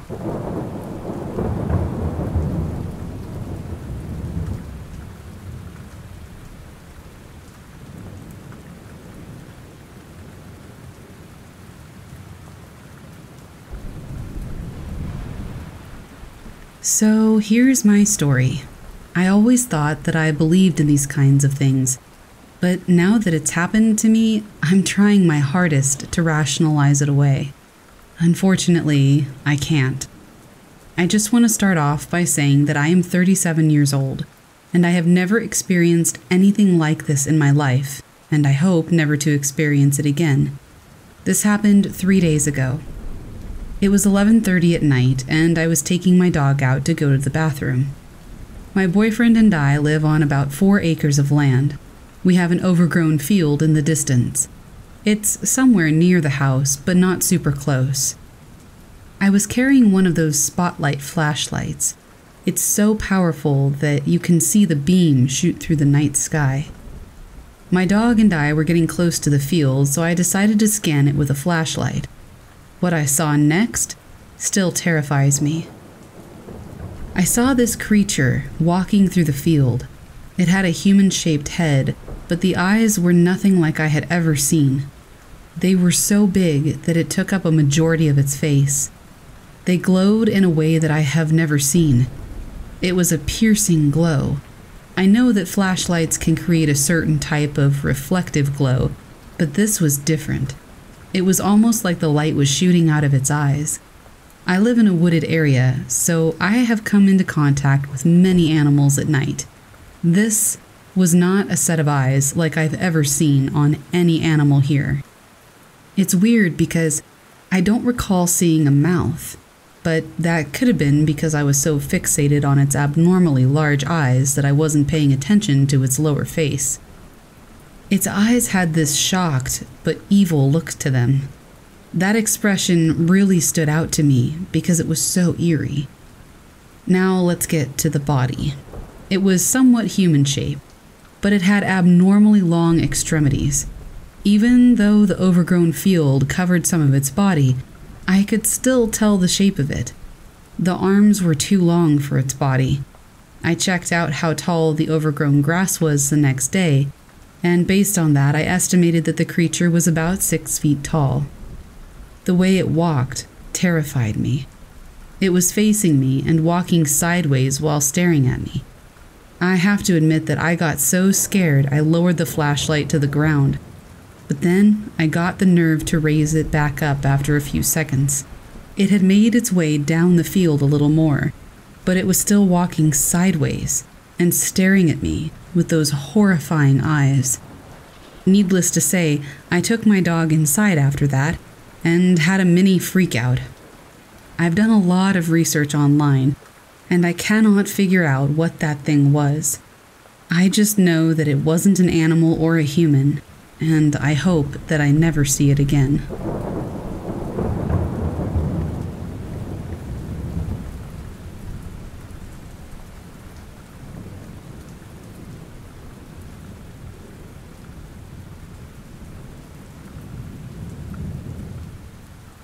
In 2001, a couple of days after my mother gave birth to my brother, she brought him home from maternity.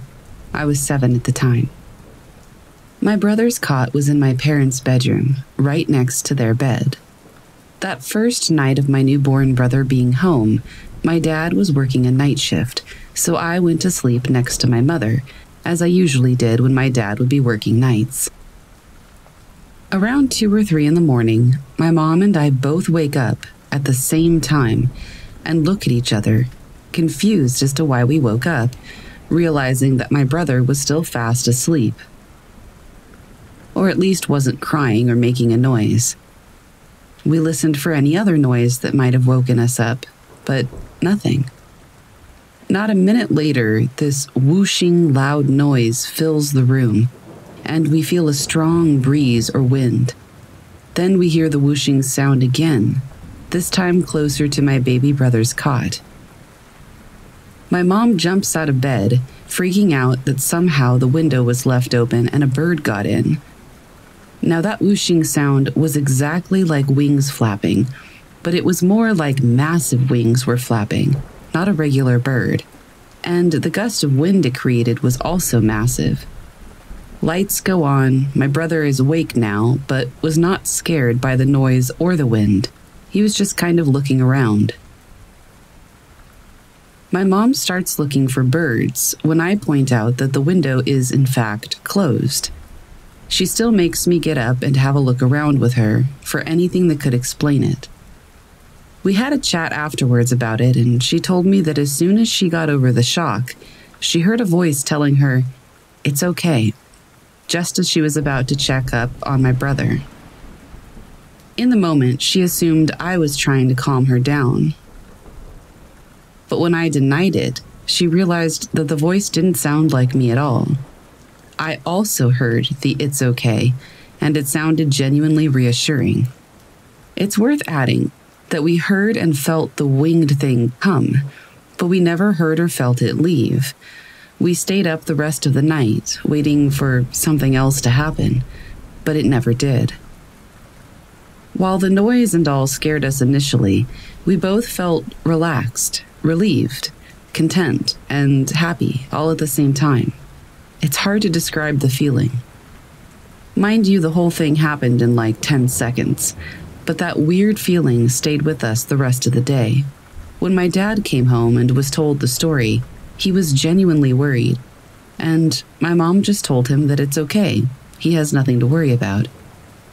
At his puzzled look that my mom hadn't joined him in being worried, she just said, "Trust me, I have a good feeling about this." Now, I don't know why she said it like that, but at the same time, I completely understood it.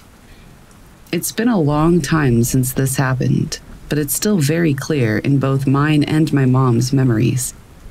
I have tried to look this up through the years, but came up empty. I would love to get an idea of what it was.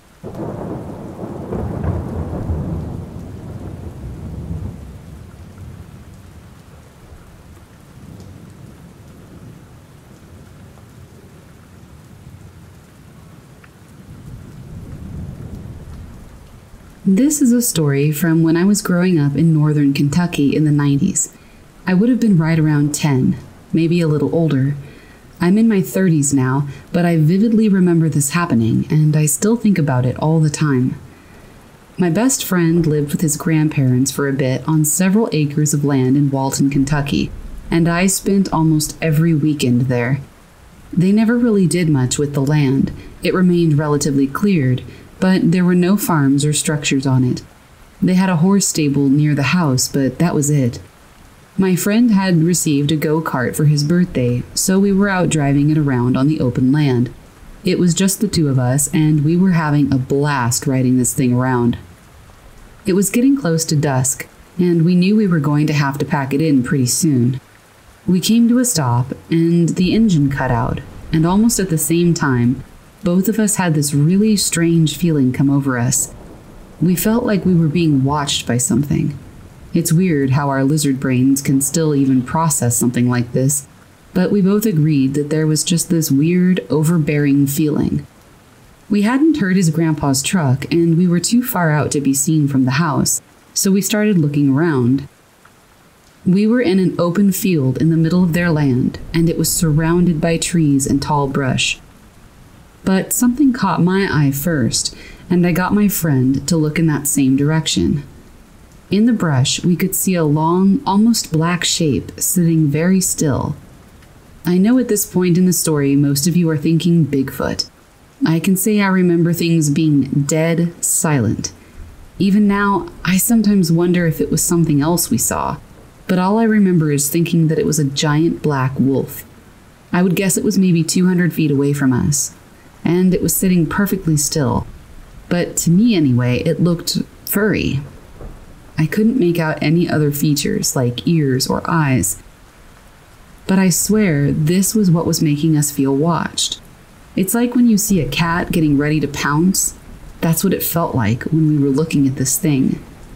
We were both getting really spooked at this point. The sun was getting down low behind the tree line, and one of us was going to have to jump out and pull start the engine back up. We were whispering about what it was that was watching us. Honestly, I forget which one of us jumped out and started the cart back up, but when we looked back at where the black shape had been, it was gone. The go-kart didn't have any lights, so we drove as fast as we could back to his grandparents' house, and we told them what we saw. His grandpa said we probably just saw a coyote or maybe a boar, but this shape was long and low, and I don't know. Coyote and boar, they just don't sit well in my head with what I saw. Not to mention it was pitch black and very furry. Every few years I think about this story, and I've read that there are no wolves in Kentucky anymore. I think I've just convinced myself it was a coyote or something, but the memory has stuck in my head all this time. Nothing else ever happened on his grandparents' land aside from a really bad car accident a few years later, and some missing chickens, but again, a coyote would explain that. And every once in a while, the horses would get really riled up at night. We would go camping on the land and fishing a lot, and we had a lot of fun around there. Anyway, this is my short little spooky story. I wish it had more bite to it, but it's 100% what happened. What do you think we saw?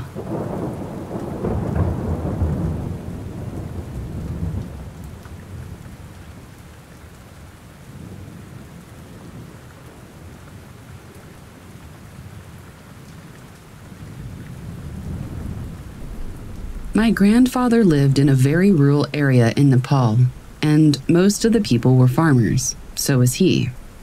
Since there was no automated water system, they would have to take turns to switch water to their land. and sometimes this would happen at night. One night, there was a full moon, and even though it was midnight, everything was visible with the naked eye. As usual, he went to the farm to switch the water flow from one section to another. Everything went as normal, and he sat down for a quick smoke session. He saw a small baby goat near the farm, which was very strange because there were no houses anywhere near, and it's not normal for goats to just roam around by themselves. He thought he would take it to the village and whoever it belonged to could claim it in the morning. He has the goat on his back and his hands are grabbing onto its legs. He was walking up the hill when suddenly he hears a whisper. Such a pretty moon, making the night so beautiful. The goat talked like a human being. He threw the goat to the ground and started running up. He looked back as he was crossing the hill, and there was no goat. He ran all the way home, and he told us that he smoked the whole packet of cigarettes and didn't sleep all night.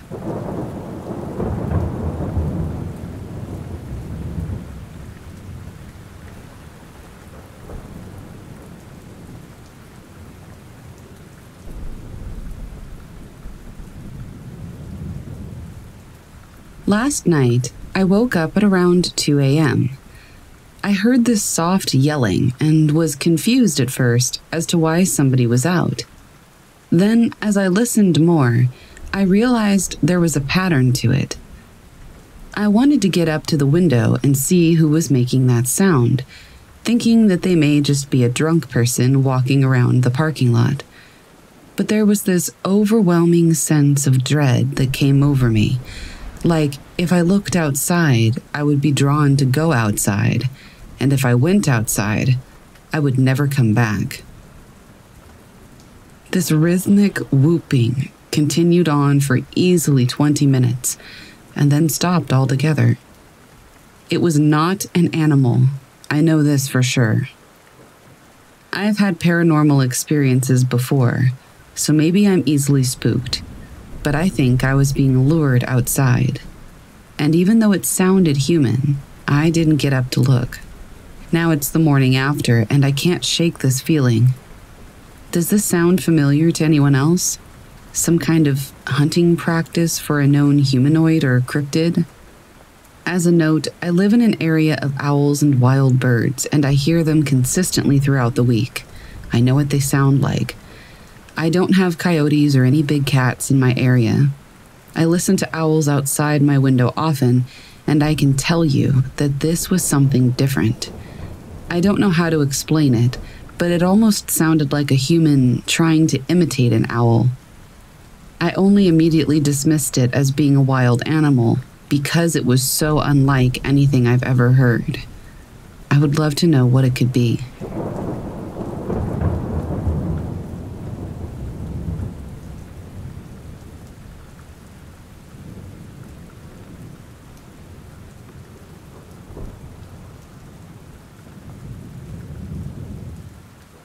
As a kid, maybe 11 years old, I was once in the forest looking for lost things. Then I came across a small pond, really a small pool in the forest. A woman was standing in the water.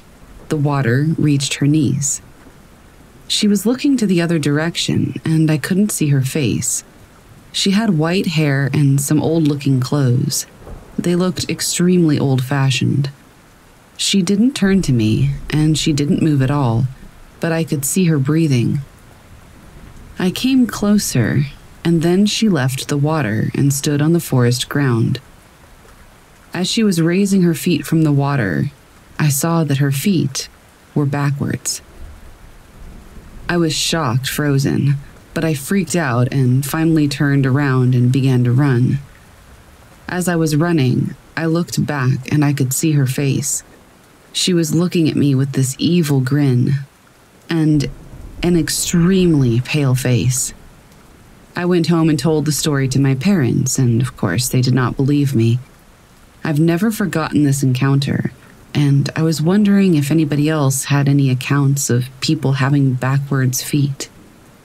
I went to this forest multiple times afterwards with my friends, never alone again, but I couldn't even find the pond, let alone the woman, anymore. The closest thing I've found on the internet is the saguapa. As soon as I saw a picture of one, it gave me chills.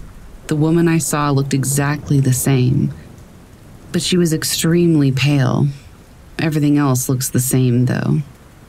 I'm fairly certain that this is what I saw, but I'm also open to any other ideas.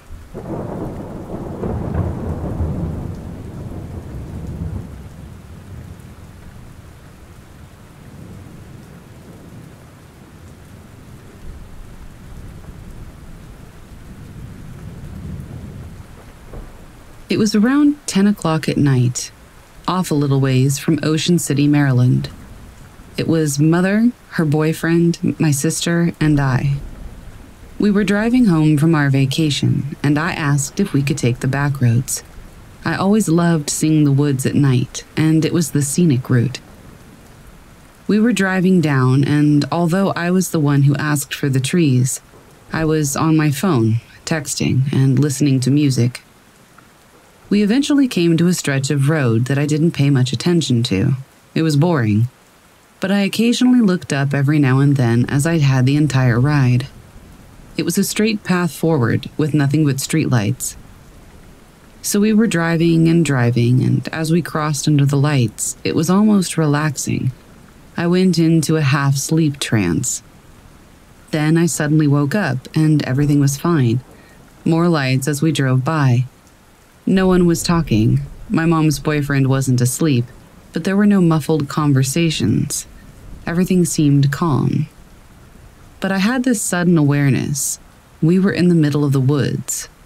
It was dark and around 11:30 to midnight, and without the streetlights, you couldn't see anything but the stars.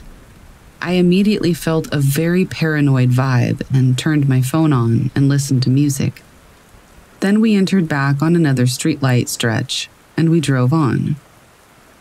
The strange part is, it's almost like something told me to go on my phone, as if there was a notification, but I checked and nothing was there. When I did this, though, I noticed something in my peripheral. There were about 4 lights up ahead that were turned off, in an area where the road kind of turns. This was a fairly wooded area, and you couldn't see much without light. So we slowed down. I didn't pay much attention to it, but this next part sticks with me. As we slowly approached the next light that was on, something crawled out from the woods and into the light. I looked up and thought it was a deer at first, but it kept moving out. It was limping, but when it was fully emerged, what I saw was truly bone-chilling. A naked, ash-white, skinny man crawled out on all 4s. It stopped, and as I saw it, it turned its head toward us. Its eyes were a deep charcoal black. We sped up fast and started driving. It was not human. As we drove past it, it jumped over our car, weightlessly, defying physics. My mom's Mercedes had 2 sunroofs, and although it was a blur, I got a close look at it. As it passed over the car, it landed behind us and faded into the black. The scary part was, when it jumped over our car, the sunroof was open. I'm glad we got out of there.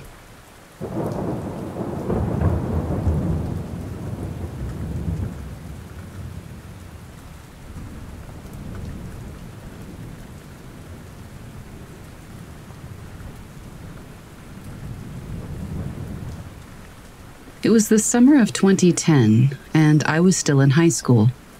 My friend's dad invited me with his family to go camping near a lake that was a Native American reservation at one point. We get to the campsite, and my friend and I start experiencing weird things. We got chased by a swarm of ghost bees, and we just started to feel like it wasn't safe to be by ourselves. There was a shaman who was going to tell stories around his campsite, and he was inviting campers to come by that night and listen. When night came, I had to walk a ways to the public restroom at the campsite. I get to the restroom, and a guy comes running out, screaming that there are hornets in the bathroom. I was scared of stinging bugs, so I decided to go in a bush that was about 4 yards away from the restroom. I start peeing, and I start hearing rustling coming from the bush. I shined a flashlight, and he has darkish skin with white face paint, and he's almost half naked. I jumped back and I screamed, and I scraped my elbow. A nearby camper ran over to help me, and I told him that I saw a man crouched in the bushes. This dad-like figure shines his flashlight into the bush and dives into the bush. Now, all this happened in a matter of minutes. From me seeing the guy and screaming and the other guy coming to help me, I probably only looked away for a second, but when the guy jumped into the bush, he stands back up and he's holding a rabbit. The guy also found burning sage. He told me what sage was because I didn't even know what it was at the time. He put the rabbit down and told me it was just my imagination, or that if I was being truthful, the guy ran away and I shouldn't go alone to the bathroom anymore. I go back to my campsite and my friend's dad asked me what took so long. I didn't tell him what happened. He then tells us that he wants all of us to go to the shaman's camp so we can hear the stories. So we go to the campsite, and this guy was dressed to the nines. Headdress, necklace, feathers, white face paint, and no, he was not the guy in the bushes. The shaman was probably in his 40s, and he said that his father taught him everything he knows. He told us the history of the lake, and that it was his people's land, and that we took it from them. Literally being honest as can be, and not sugarcoating it for the kids. We killed them and turned their home into a lake, and that his ancestors' bones are in that lake. He then starts telling us about native legends, and he starts talking about skinwalking. He told us that some people in these tribes were so in tune with nature that they could take on the form of other animals, mainly coyotes or dogs, but they can shift into other animals too. I was starting to feel genuinely spooked, and after his whole get-together ended, I told him about what I saw in the bush. He grabbed me by the shoulder and took me to his trailer and told me to wait outside. He came out with a single red feather and looked at my elbow and told me that I was wounded in battle and that this feather will show the skinwalkers that they should respect me and they will leave me alone. I didn't know what to do, so I took the feather, and as I walk away, he shouts, "They don't show themselves to everyone." I slept pretty good that night, and the rest of the time we stayed after I got that feather. But, like the dumbass kid that I was, I didn't treat it with respect, and I lost the feather not soon after I got back home. I wish I still had it. I'm not saying that skinwalkers exist, but the shaman seemed to take what I said really seriously, and I wanted to share my experience.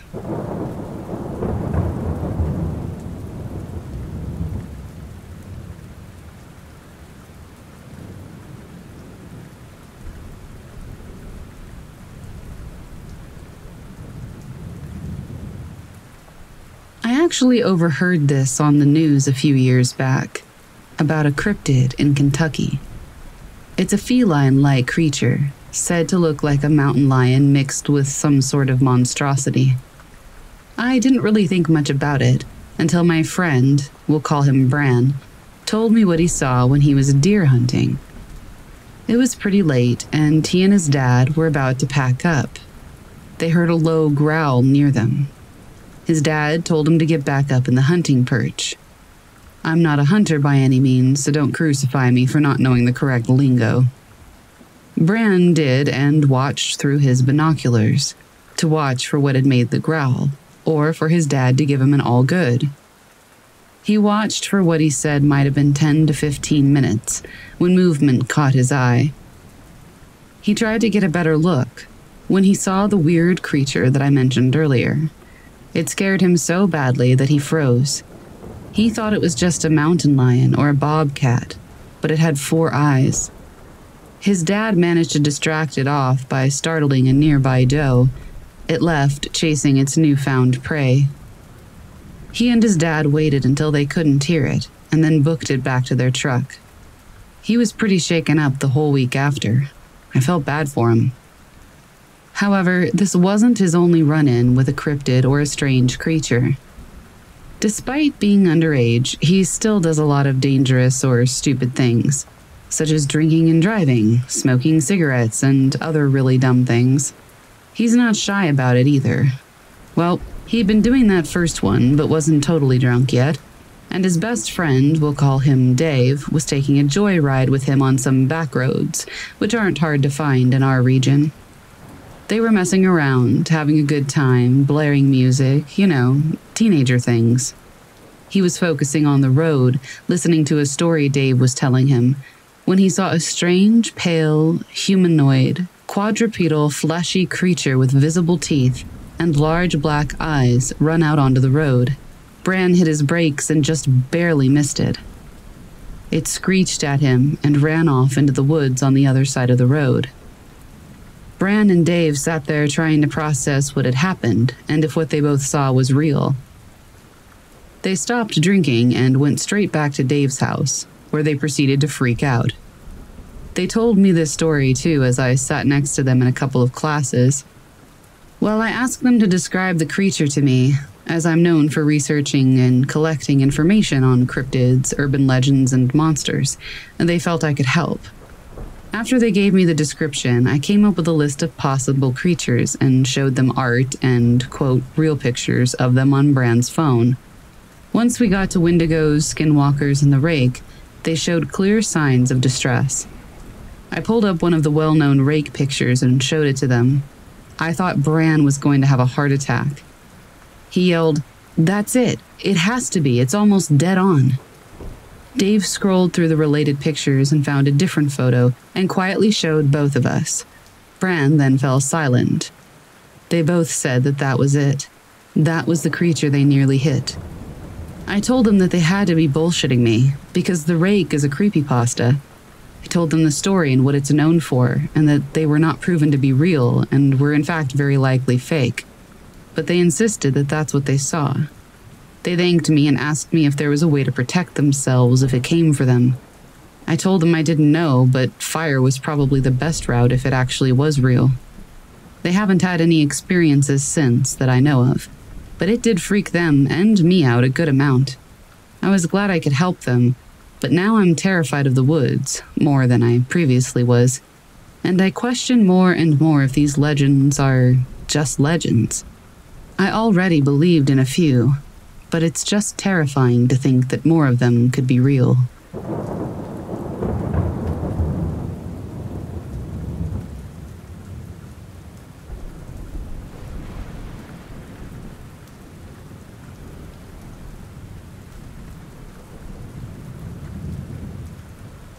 I've told a story before about living in a flat where this thing that I called the Whistler always came by.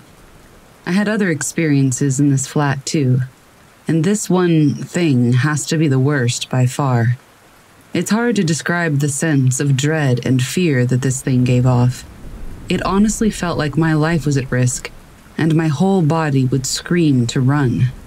Anytime I would hear this thing, I was alone, which, of course, just made it all worse. One night, the dog was barking outside, so I got up and went out to look. As I was looking outside, the dog went back in and left me alone, standing in the dark next to the shed. I soon became aware of noises in the shed, but put it down to the wind. That is, until I moved closer, and I felt a strong sense of dread. I listened to the sound. Sounds like a person on all fours, scuffling around. I heard it move toward the shed door, so I ran inside and slammed the door. I sat down and tried to tell myself that it was still just the wind. At first, the dread was going away, but then I could feel it building up again. It felt like it was trying to find a way in, moving back and forth along the walls of the house. Then, I suddenly felt it inside the apartment. It had gotten into the kitchen. I'm not quite sure how. The window, maybe. I could feel it getting slowly closer. I was too scared to look behind me into the kitchen, but I managed to jump up and slam the door. I hoped it would leave, and it did. After this, I would hear it sometimes, just scuffling around at night. The alley at the back was dark and smelly, so I assumed it liked it. Now this next bit is truly a fault on my own part. I really should have listened to my own gut feeling. It was months later. It was summer and therefore very warm, so I had the back door open. I was on my laptop and it had gotten dark. At some point, I turned the light on and sat back down. I sat facing the back door. My laptop screen stopped me from seeing the bottom half of the door. After a while, I started to hear movement outside and felt uneasy, but I told myself that it was nothing. Yep, I just sat there and told myself I was being stupid. But the feeling grew stronger and stronger, my whole body screaming at me to run. Then, our dog comes running downstairs, stops in the middle of the room, looks at me, and then goes to walk outside. The way she did this was just odd. I pulled down my screen and watched her head toward the back door. As she walked out the back door, there was this thing. Some humanoid figure crouched down by the door. Its skin was dark brown, like dirt and rot, and had texture like it'd been burned. It was hairless and skinny, like it hadn't eaten in months. There it was, this thing I had been in fear of for so long, right up against the door frame, trying to make its way inside. The figure twisted its emaciated form round to follow our dog. It was crouched down onto its hands and feet. That's why it was making the scuffling noise. I jumped up and threw my laptop to the floor. I ran upstairs and refused to go back down alone. The stupidest thing was that I doubted myself, and if it wasn't for the dog, then I don't know what would have happened. Her look toward me when she came downstairs. I can only imagine she was wondering why I wasn't running away. A friend told me it sounded like a skinwalker, and that Europe does have accounts of such things, but I don't know. I don't know what that thing was. But either way, I'm so happy that we moved.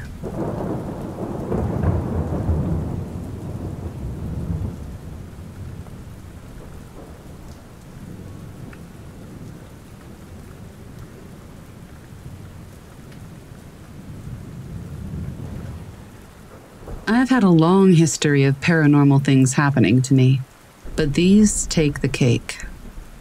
I lived in the middle of Hicktown swamps in Georgia when these took place. When I was 13, I ran away from home for personal reasons. I booked it to a local nature trail in the middle of a wildlife reserve. I ran down it about 15 minutes, and a hand reached out from the bush to my right and hit me in the chest. I got back up and looked for my attacker, but there was nothing there. I proceeded to run home, crying like a real man. When I was 15, I was laying in bed, scrolling through creepypasta articles, when I hear a sort of rhythmic tapping on my window. I freak out and pretend I can't hear it for a while, until I can't stand it anymore. I pull the curtain back. It's only a raccoon. I hit the window and scare him off and try to calm myself down. About a half an hour later, the same tapping, the same rhythmic pattern. Kinda like click, click, scratch, click, click, scratch. So I decide I'm gonna get my BB gun and take it out on the raccoon. Scare him, so he won't come back. So I grab my BB gun, I open the window, I take aim, and there's this shadowy figure that resembles a man staring right at me, right on the border of my lawn that connects my yard to the huge expanse of woods around my house. And it just stares at me and slowly walks into the woods behind it. After that, I didn't sleep for about a week. In fall of last year, on a walk down the nature trail with two of my friends, Antoine and Justin, We were just cracking jokes and drinking. It was 4 a.m., and we were just having a great time. On the walk back home, I feel this awful presence. I look behind me, and I see something at the end of the trail, in the distance. My vision isn't the best, but from what I could tell, it looked like a man with a deer head as his own. So I looked away. I told my friends not to say a word until we got home. Justin knew of my past occurrences, and he doesn't really mess around with paranormal stuff, so he listened and just kept walking. But Antoine just looked at me for like 15 minutes while walking perfectly straight. I freaked out and started doing the strangest movements of my arms to see if he would mimic them, and every time he would. At one point, I locked both my arms and put them on my head, and he did the exact same thing. I was ready to just leave him in the woods that night, honestly. Eventually, he screamed something completely unintelligible, and it scared the crap out of me, so I threw a punch at him and he dodged it. I apologized, told him to shut up, and then told them all to run home with me. When we got there, we discussed what we had seen and what happened, and Antoine said that he completely blacked out as soon as we started walking the nature trail, only to wake up to me throwing a punch at him. About 2 months ago, another thing happened, and this was where I drew the line. I've moved since this incident, and I honestly don't plan on ever going back. I was walking down the nature trail again. Clearly, I hadn't learned my lesson. I was listening to music, having a good time, and this thick, permeable smell of blood hit my nose. I genuinely thought I had a nosebleed for a second, until, through my headphones, I hear somebody talking. I take off one of my headphones and have a look around. Nothing. Speed walking out of there, it happens again. And this time, it sounds exactly like a man screaming, "Warbringer." Instantly, I'm on the verge of tears. I jerk back and look around as fast as possible, and I see it. There's a fully naked man, resembling more of a corpse than a man, with a bleeding, rotting horse's head. His arm was extended out toward me. I ran home and packed my things. Now, by this point, I have so many theories as to what happened, but I hate indulging them. They all scare the hell out of me. My current idea is that I'm just nuts. I'm not sure, but whatever the case is, if there's anyone here who can explain what I saw, I'm very open to it.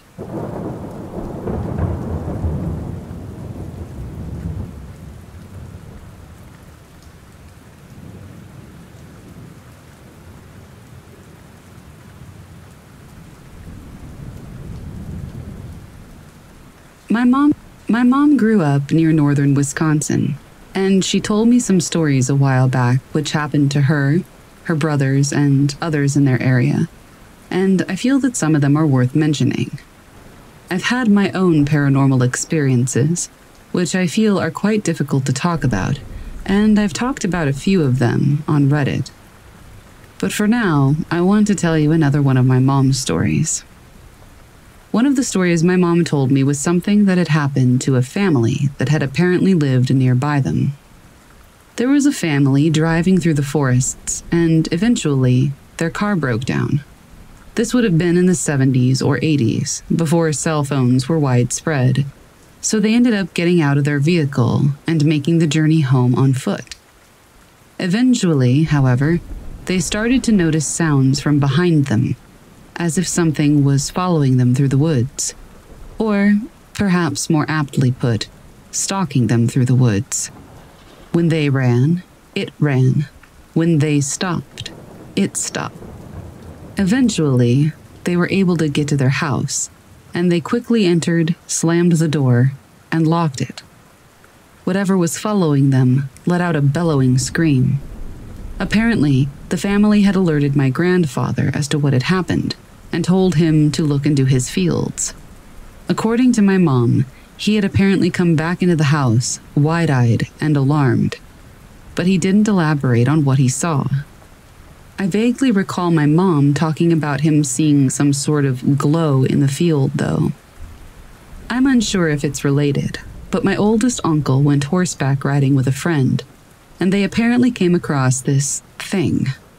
Apparently, it was white and furry, and when it saw my Uncle Mike and his friend, it stood up on its hind legs, bounded over a fence, and ran off.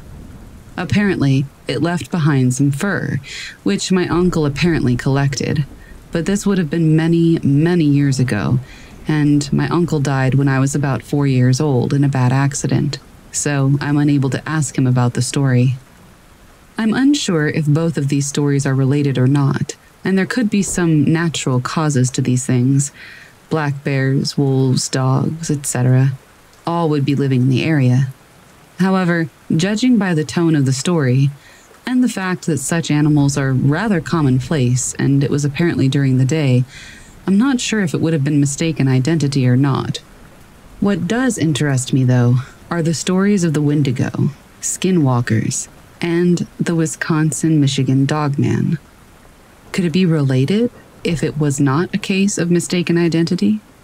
I don't know, and I don't really care to find out either. Just be careful in the woods.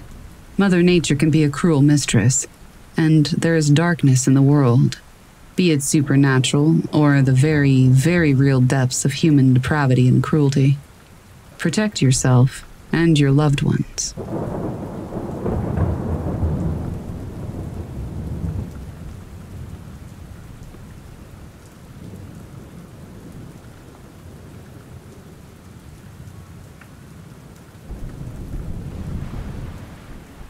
Back about 10 or so years ago, my good friend and I would occasionally take trips to her family's property, out in the middle of nowhere. It was fairly remote. You had to drive up a dirt road a few miles, and couldn't access it unless you had a key to the chain on the gate. There wasn't anyone around for miles. All that was there was a trailer that they had towed up and left to sleep in.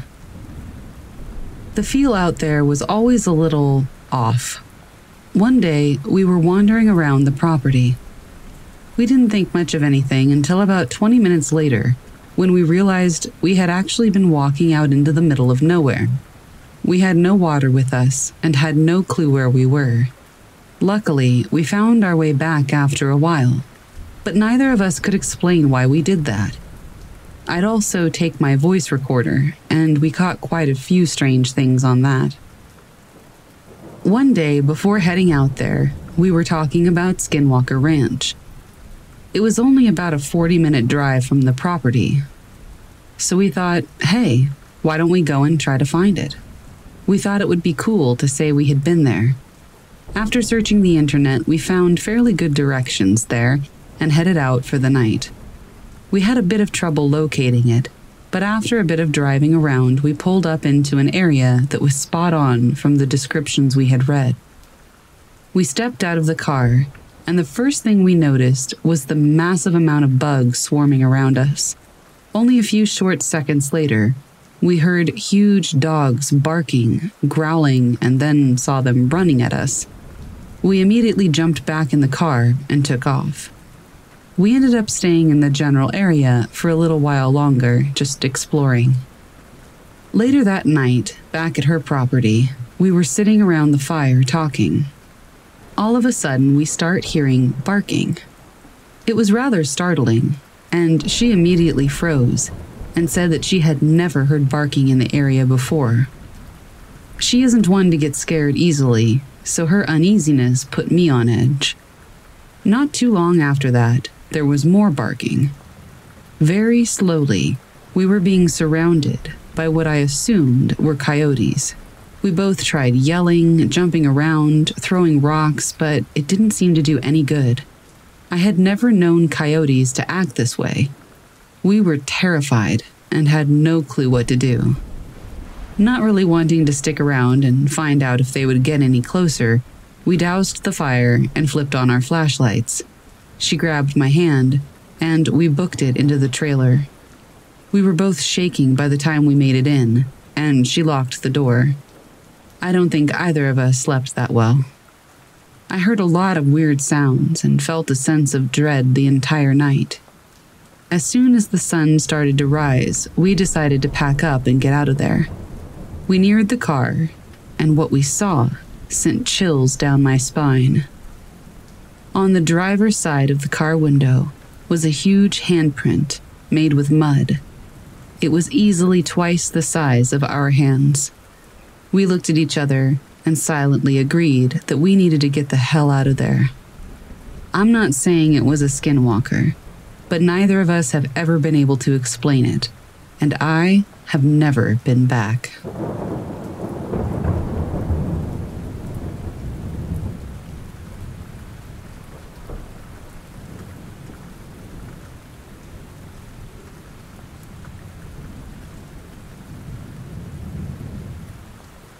There's this forest near my house in the southeast of England that my friends and I use for mountain biking, but it's got this very uncomfortable, strange vibe to it. The only person we ever see here is the same older man walking his dog, but he always appears when we're feeling really uneasy due to the energy. He'll suddenly just walk past and you never see him coming. There's a tree that has become a memorial for a dog that died, coincidentally a German Shepherd, the same breed as the man has, and looks very similar too. Sometimes in the farthest corners of the woods, I distinctly hear a dog collar behind me or nearby. Here's where things get a bit strange. There's a spot we use for campfires and drinking. We were there late at night, around 9 to 10 p.m., but gradually began feeling creeped out as the energy started to increase. We started hearing a very strange noise. It was definitely not a fox or a bird. It sounded very sweet and innocent at first, until it turned into a blood-curdling shrieking. We quickly packed our stuff and went on a mission to get the hell out of Dodge. There's a field that serves as the main access point to the woods. We were using the main path through it and got an overwhelming sense of dread, sadness, and almost anger all mixed together. In the bushes to the side of the path, we heard running, very heavy running, and all of a sudden we started hearing the most horrible growling and screaming noises, getting worse and worse until we got to the exit of the field, and it all stopped. We didn't hear it run away, but all the noises and running just stopped. We all had strange dreams that night. One time, I heard very heavy running footsteps in the bushes right behind me, while my friend was having a pee. I turned around to see if it was him, but there's no way it was, because he hadn't moved from his spot. He came back and asked if I had heard the running too. 2 days ago, I went back there for the first time in around 5 months alone, as I moved away from the local area. The strange feeling was still there, and in some areas felt like it had gotten worse, but I didn't let it bother me. I went back again today, and there was heavy rainfall the last couple of days, so the ground is very muddy. I kept hearing the dog collar that follows me around, and I noticed strange hoof marks in the ground, but they were very inconsistent. Groups of them would appear, and then there wouldn't be any more, until 15 to 20 meters up the path. They definitely weren't there 2 days ago, and these woods take so long to get into, many people wouldn't bother going there, and it's impossible to get a horse in there. I have a few theories about this forest. One, I think it could be a similar presence to Goatman, as he was often linked to canine deaths. The potential cryptid activity and hoof marks are consistent with this theory. 2, very unlikely but plausible, it could be the devil's hoof marks. The presence feels very demonic. 3rd, the forest is potentially a dumping ground for bodies. There was a suspected murder in the local town and police searched the woods. It would explain the strange presence, but not the cryptid activity. Or 4, people with dirt bikes sometimes use the forest. Maybe one of them could have died there and haunts us. People have told me that it's just a deer, but that is impossible. We don't get them around these parts at all. I've literally never seen one. I just have no idea what it is that we witnessed.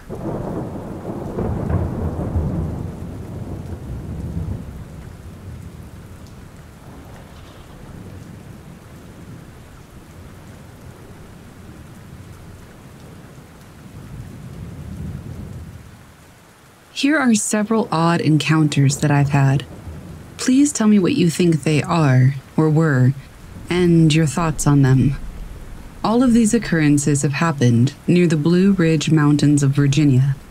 Not near Navajo land, of course, but I was hoping that I could be pointed toward the right information as to whether or not I encountered a skinwalker, or if there's some kind of eastern cryptid that is similar.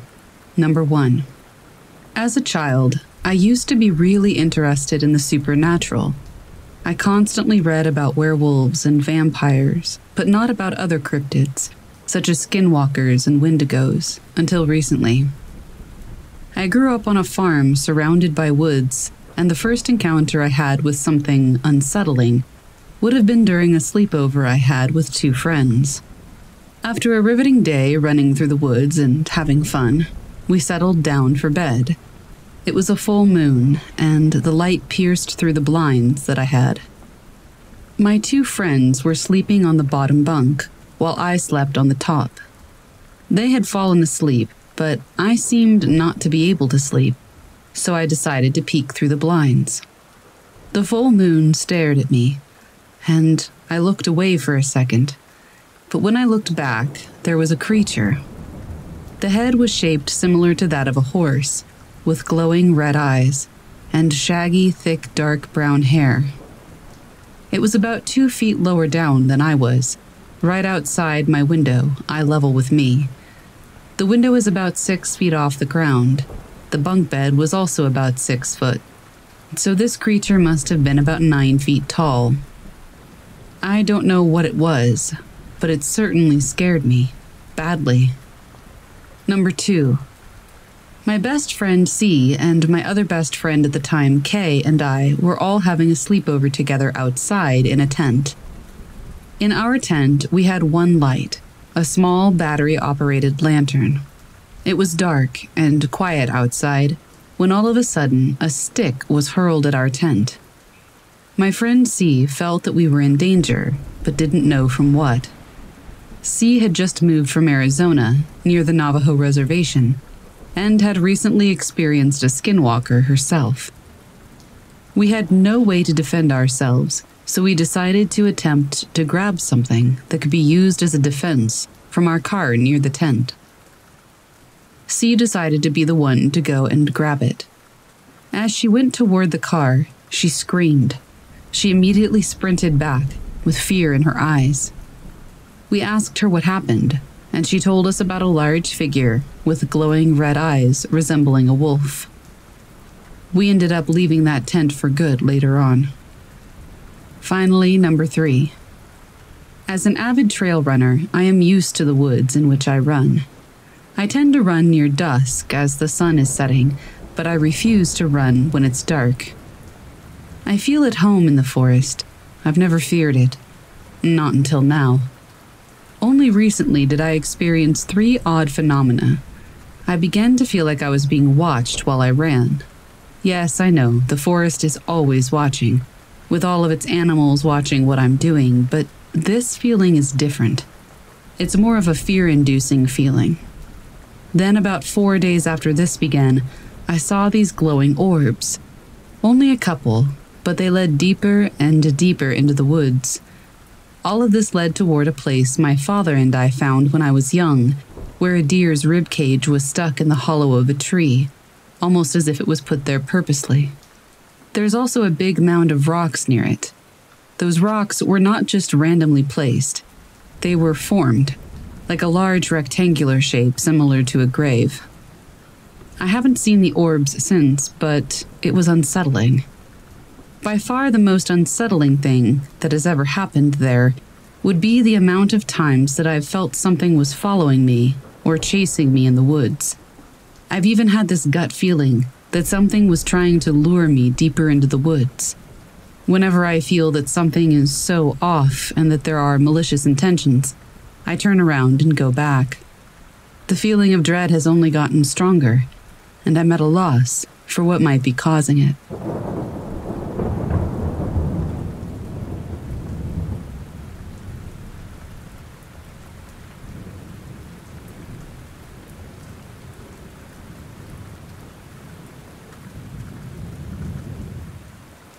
So, the area that my grandparents lived in was somewhat known for Bigfoot sightings, and my grandfather had seen some signs of it too. A set of footprints in the snow that strode uninterrupted over a 4-foot fence, calls from the forest, etc. They live at the edge of a state park in Ohio. I've seen plenty at this point, but back then I hadn't had any experience with the paranormal, at least as far as I knew. Bigfoot fascinated me because of all the cryptids it seemed the most plausible, and I'd spend some of my week there watching documentaries and discussing it with him. Now, he wasn't much of a prankster, but it had happened enough that when something actually did happen, I just thought it was him. I had just gotten into bed at the end of their trailer. I was there for maybe 20 minutes, insomnia, when I heard this call outside the window, passing by quickly down the hill. Imagine an orangutan hoot, not a loud one, just that idle huffing that they kind of do to each other. Pitch that down a ways and then have it coming from lungs that should belong to a bear or a moose. As I said, my first thought was to rationalize that maybe it's Grandpa messing with me. He almost had me too.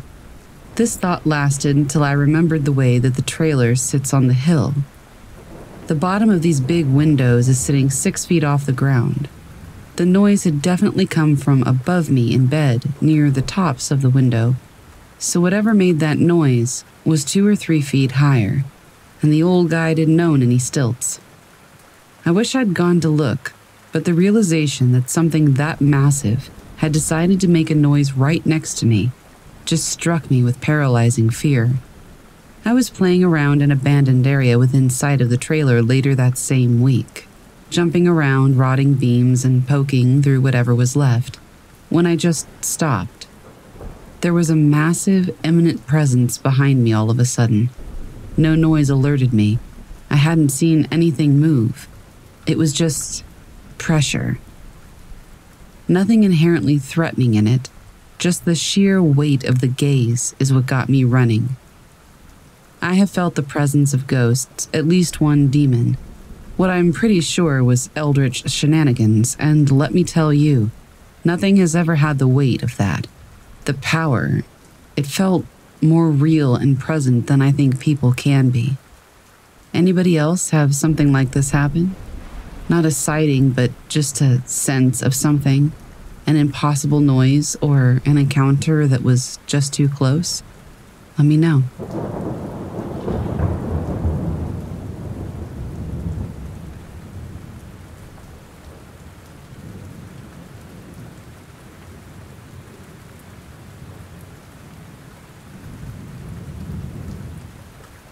This incident occurred during the summer of 1983, as I was about to begin my senior year in high school.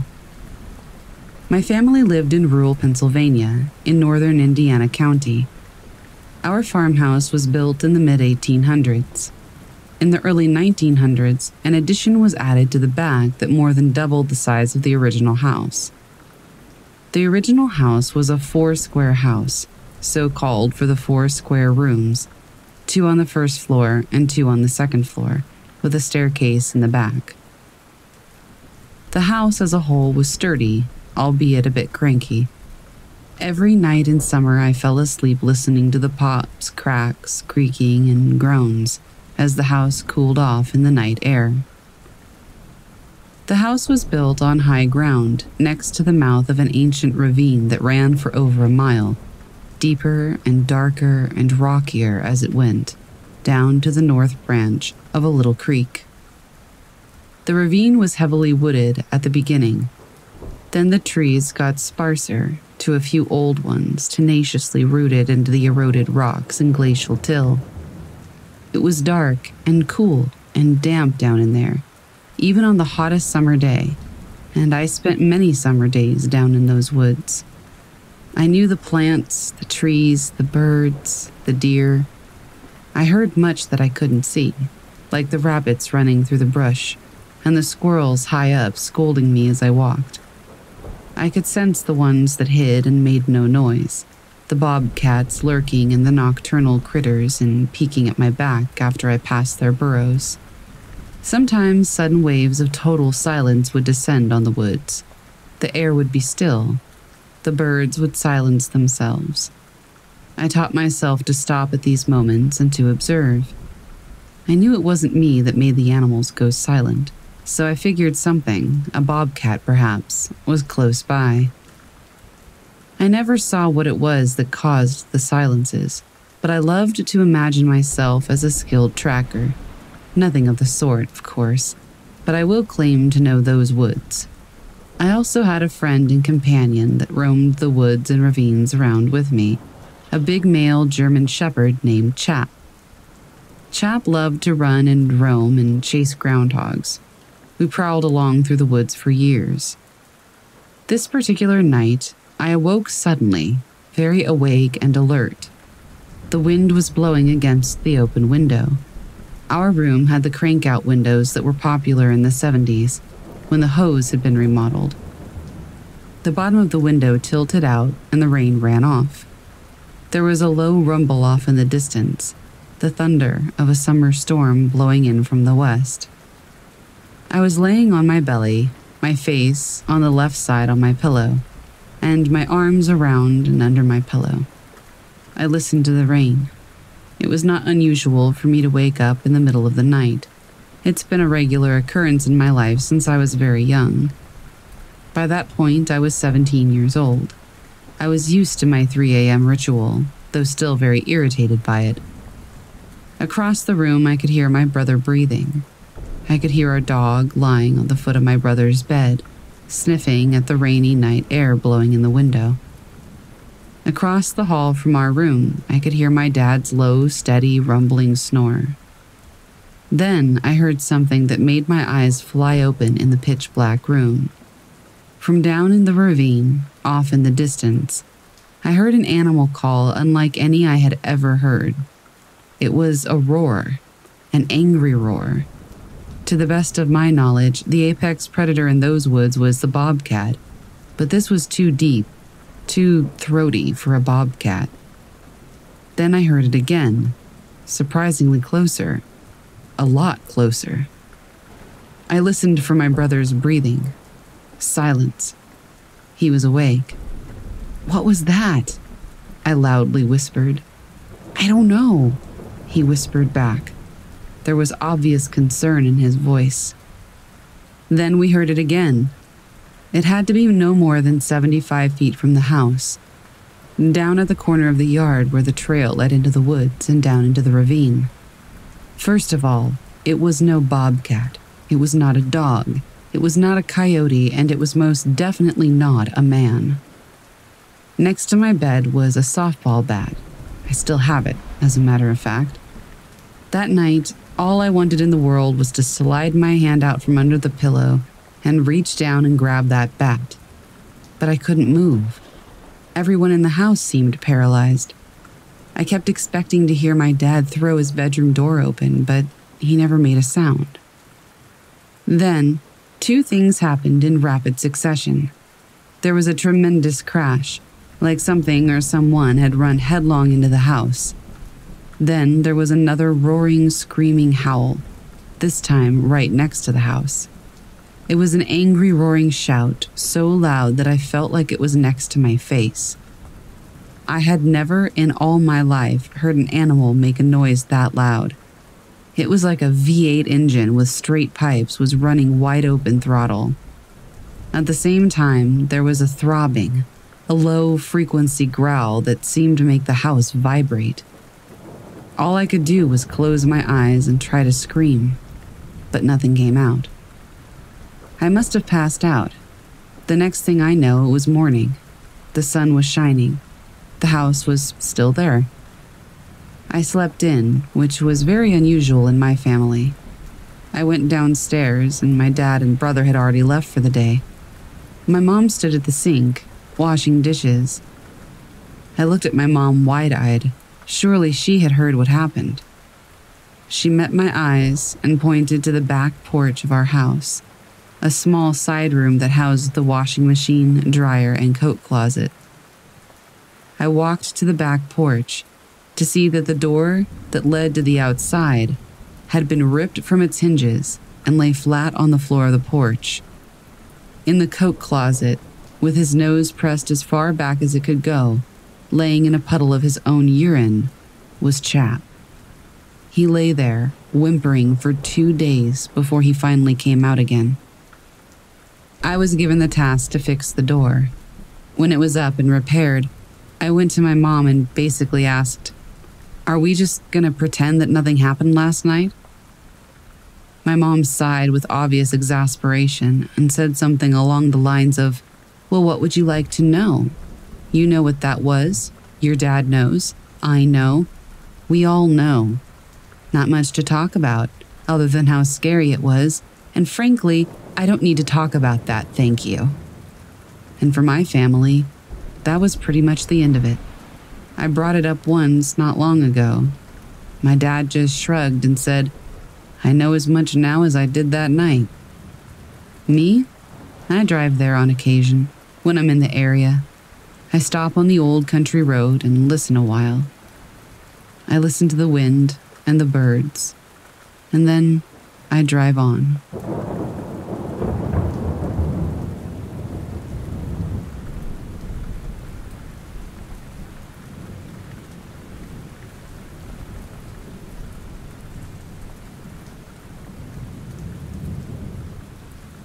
Sometime in the early 1980s, my family lived in Arizona, as my father was stationed at an army base near Sierra Vista, which is some 70 or so miles south of Tucson. My father, myself, our neighbor, and his 3 sons were going to lend a hand in the construction of the neighbor's friend's home in the desert, a little over the halfway point between Sierra Vista and Tucson. I'm not sure what a couple of teenagers and a couple of 8-year-old boys were supposed to do, but we were going to be camping in the desert over the weekend, so it was an adventure to me and quality time with my father. For the sake of anonymity and to make explanations easier, we'll call their father Jerry, the eldest brother James, the second oldest Mike, and the youngest Tommy. At any rate, we got to where the site was and we set up camp. Our dads and Jerry's buddies headed out to get some pizzas from the Benson, the closest town to us, close to a half-hour away. It was about an hour before dusk, and the 4 of us still at camp were just sitting around a campfire telling stories. The sun had now set, and we were checking out the stars that were starting to come into view. Tommy and I hadn't really noticed anything, until James had told us to get in the tent, as he got up and pulled a rifle out of Jerry's truck. Quickly looking around, we took notice of several pairs of eyes just beyond the reaches of the campfire's light. There was a pack of coyotes all around the camp. Tommy and I made a mad dash for the tent and hunkered down inside, peering out at these watchful eyes through little mesh windows. That's when I noticed something odd. One of these coyotes wasn't like the rest of them. Its eyes seemed to be farther up off the ground than those of the others. The eyes were a deeper, yet brighter shade than that of the other coyotes. The campfire made them all appear as silhouettes against the desert backdrop, but this one was much larger. To make it even stranger, the group of coyotes on one side of the camp were pretty much evenly spaced apart, but the ones that I was looking at seemed to be farther away from the odd one. It was almost like they were intentionally keeping their distance from it. I'm not entirely sure what I was seeing, but I seemed to instinctively know that what I was looking at was not a coyote. Tommy and I were both scared, but we were scared for different reasons. I was so terrified, I was practically trying to get as low to the ground as I could, while still keeping an eye on this odd coyote. If I could have gone past the bottom lining of the tent and buried myself in the sand, I would have. I heard the crack of the rifle as James sent a round toward one of the groups. They scattered, but not the odd one. He stood his ground, didn't move an inch. James sent another round off toward the odd one. It flinched and stepped back a few feet. I don't know if he hit it or not. I just know that it scared the crap out of me, and I wanted it to go away. Moments later, the headlights of my dad's van came into view, and this odd coyote, along with the others, ran off. I didn't want to accept the explanation of just coyote, but I did, simply because I didn't know what it was, and I wanted to convince myself that I didn't see what I did. This was one of the few times that I have encountered something that terrified me. Some 30 years later and a whole lot of research, and I'm pretty sure I know what I saw. I just don't want to come out and say it.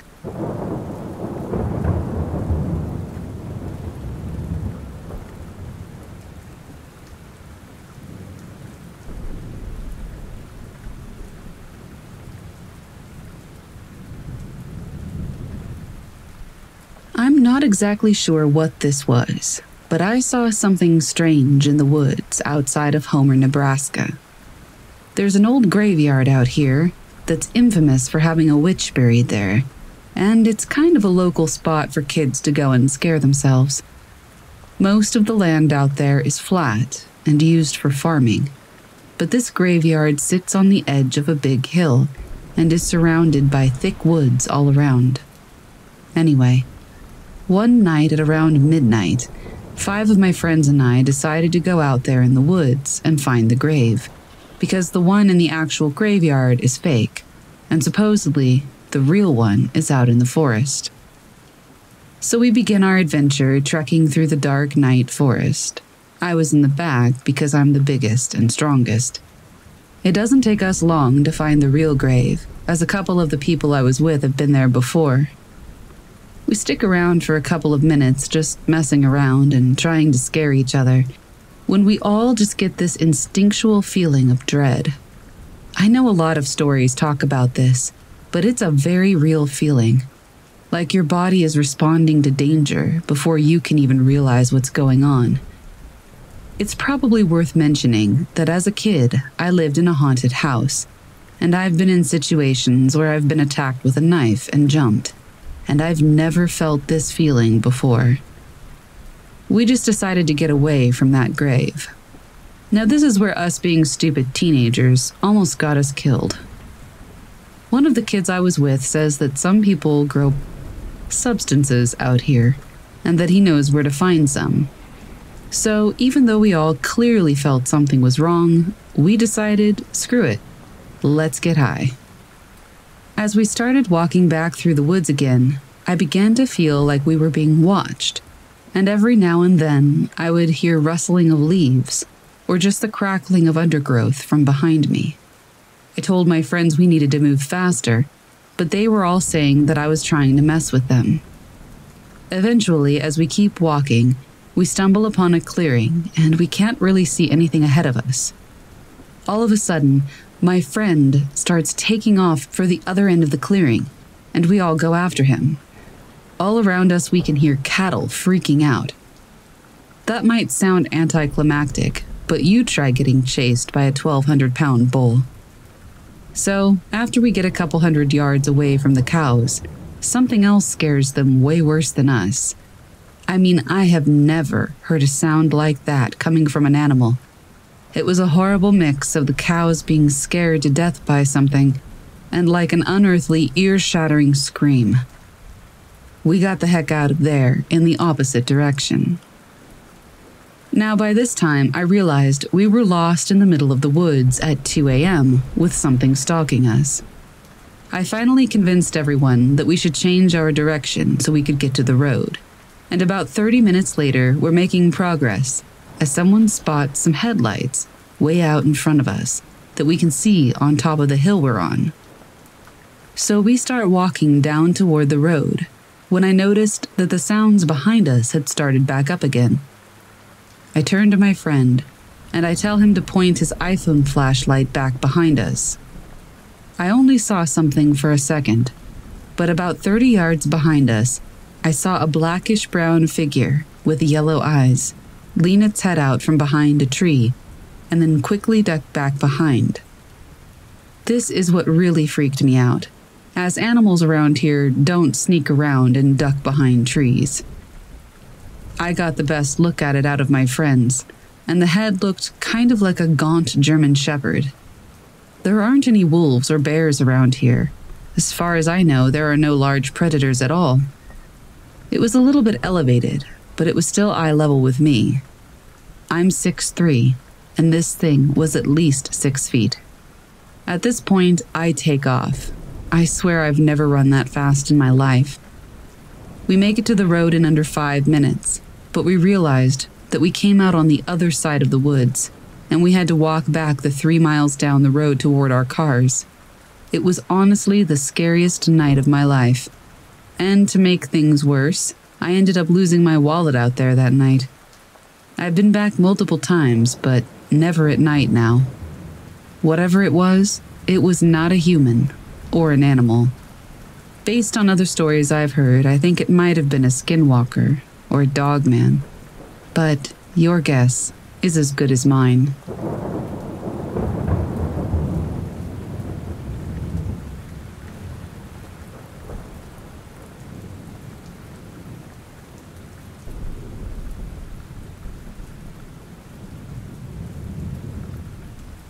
I really hesitate to call this a skinwalker encounter, but I call it that because I really can't think of another creature that fits the description. So, here we go. A while ago, when I was in early high school, I was left alone at home for some reason. I can't remember the reason, but I was left home alone quite a lot after reaching my teenage years. So a little info on my house is that, although I don't live in a rural area, I certainly wouldn't call the area civilized. There are barns within walking distance of my house. I guess the area is developing because there are also subdivisions around. Also, my house has a sliding glass door that leads to a deck in the back. So I was home alone when I heard a knock at the door. It's common for my parents to sometimes leave the house without their house keys, so sometimes I would have to let them in when they got back. My family has a special knock that we use, so whoever's inside knows that it's one of us. This knock didn't sound like one of my family, so I just ignored it because I didn't want to deal with some stranger at the door. Whoever it was knocked again in a more familiar pattern, so reluctantly, I went to the door. When I got there, I didn't notice anyone out front. I figured that whoever it was just left because I took my sweet time getting to the door. Then I guess I heard a sound or something coming from the back sliding glass door. Another thing members of my family do is that if nobody answers the door, they'll try to find another way in, such as the back door. So I went to the back door and didn't notice anyone out there either. I slightly opened the sliding door and I heard a voice. It sounded like my mother, but it was coming from underneath the deck. The only reason I say that is because I definitely heard that voice, but my mother wasn't in view of me. Under the deck is the only place she could have been. I can't remember exactly what the voice said, but it was something like, "Open the door," and it said my name. Now, I'm a super paranoid guy, and I know that my mom wouldn't be hiding if she wanted to come inside. So I shut the door, pulled the blinds over, and went to my room. Hours later, and my mom actually shows up, and I tell her what happened. She confirmed that she was not at the house earlier and did not try to get me to open the door. So for years, I didn't really know what to make of this experience. It was a very minor thing, but it spooked the heck out of me. I say it was probably a skinwalker because I don't know any other paranormal entities that would mimic a person's voice to try to lure you outside your house. But what do you think?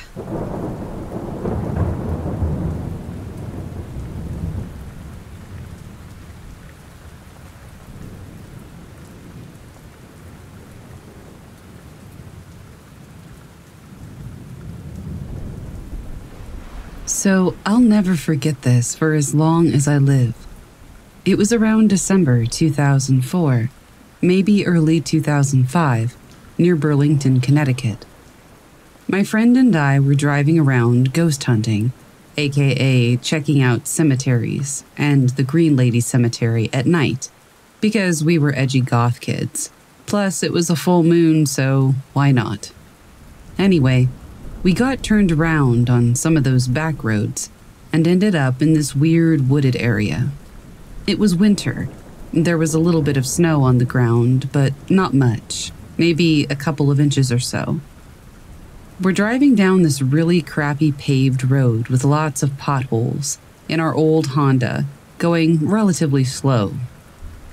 All of a sudden, a deer crosses the road in front of us. My friend, who was driving, brakes. We were only going about 25 to 30 miles per hour.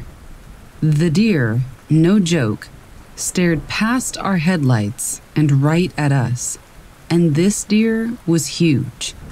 I don't know how the heck you measure a deer, but I know horses, and I would say that he was about 15 hands at his withers. His antlers were pretty average, nothing too dramatic, but he almost glowed in our headlights. It might have been the moon at that point, but it was still seriously creepy. He stared at us for a solid minute before my friend turned off the headlights. The deer then walked straight at the car, which caused both of us to panic, turn the headlights on, and actually drive around the deer, which was still coming at the car. We drive away, now going much faster than 25 to 30 miles an hour. Potholes and suspension on the car be damned. I happen to look out the window, and no kidding, this deer is pacing us in the woods alongside us. It kept turning its head to look at us. We must have been going at least 40 to 50 miles per hour. We panic, but because of road conditions, we really can't go much faster without crashing or really screwing up the car. Finally, 2 miles or so down the road, we come up on a brightly lit patch of road with a school and a decent enough intersection that required a stoplight. I see the deer peel off behind our car and run back down the middle of the road. I still don't have any solid theories on what this could have been, but maybe I'm just trying to avoid admitting what I know it was.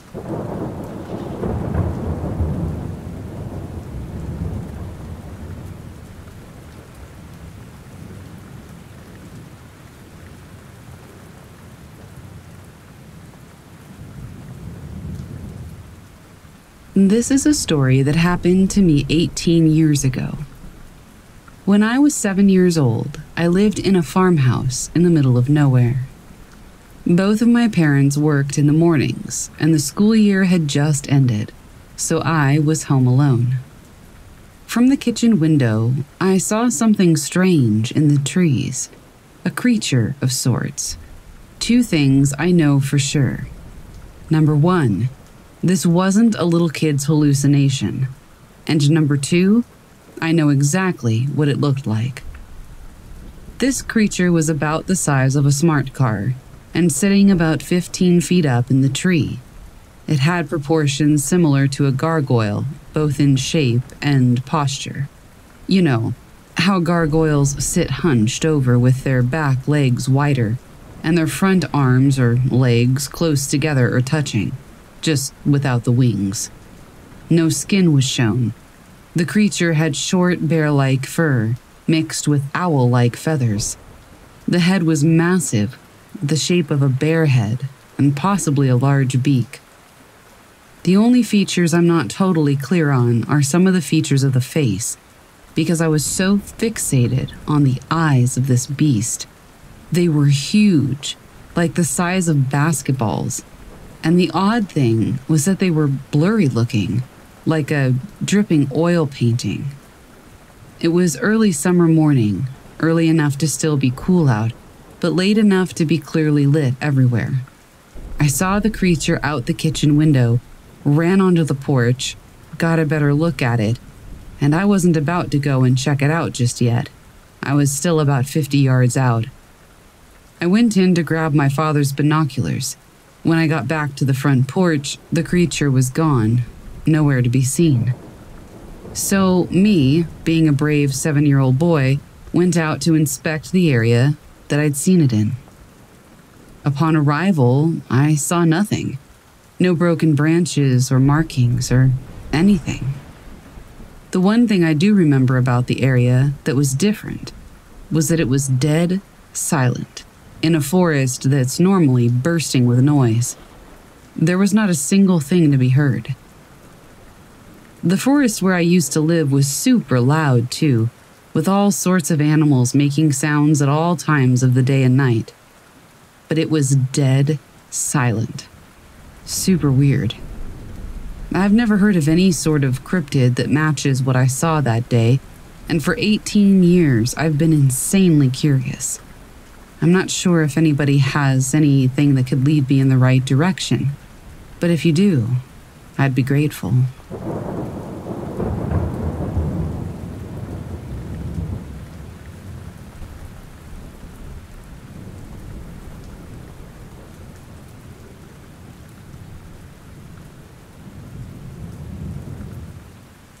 This is an experience I had that I can't really explain.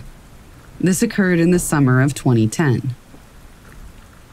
My stepdad has an old hunting cabin out in Pennsylvania. It's like a 10-minute drive outside of Cook's Forest. It's a small place with a common area and kitchen and a single bedroom with 2 bunk beds and a queen-size bed. My mom, stepdad, and I stayed at the cabin for a weekend to get rid of all the trash that other family members had left there and to do any repairs. There are other cabins nearby, but this weekend there was nobody else at the cabins within a half-mile. There were also no streetlights or even cell service. This is quite literally off the beaten path, in the middle of the forest. We came up Friday, worked all day Saturday, and left on Sunday. Saturday evening, after dinner and a bonfire, everything is pitch black outside. No bugs chirping, dead quiet, which is relatively normal. At least most of the time, it's pretty quiet at night. We decide to head in. My stepdad and I are inside reading, while my mom steps out to have a smoke and check to make sure that the fire has burned down to a safe level. I'm mid-page down in my book, and I hear my mom yelp pretty loudly. Now, I'm used to hearing her make this yelp. She's done it when she has seen a snake or gets a bug in her hair, so I didn't really think much of it. She comes in limping, though, and she says, "Someone threw a rock at me." Immediately, my stepdad grabs his gun and runs outside, hoping to catch whoever did it. I was in shock, not sure of what to think. I'm sitting with my mom while my stepdad makes laps around the cabin. He fired a few warning shots at the backstop we have set up on the back of the property to scare off whoever was around. We never saw anybody run off or even make a noise. When we go up, we always make jokes about Bigfoot now, and to be clear, there were no cabins on the road near us that had people staying at them. So I have no idea who would have been lurking in the woods in a pitch black forest just to mess around with people. They would have had nowhere to go, nowhere to stay, no transportation. It just makes no sense. Did we run into Bigfoot? Maybe. But as of now, I don't know.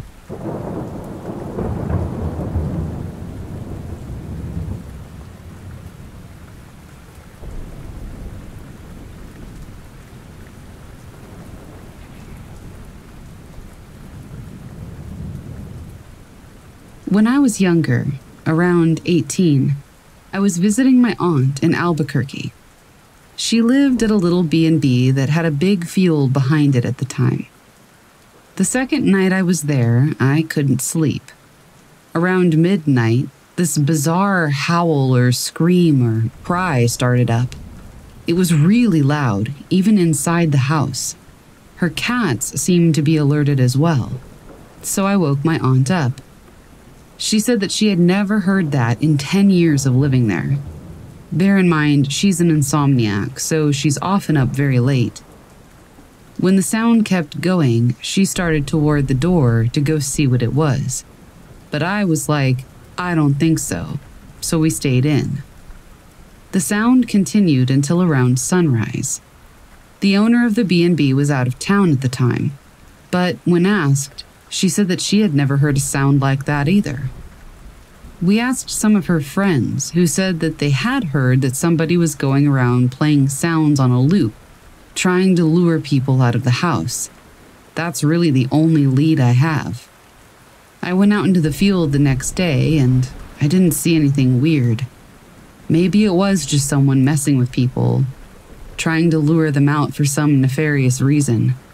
Or maybe it was a cryptid. Either way, it was pretty creepy.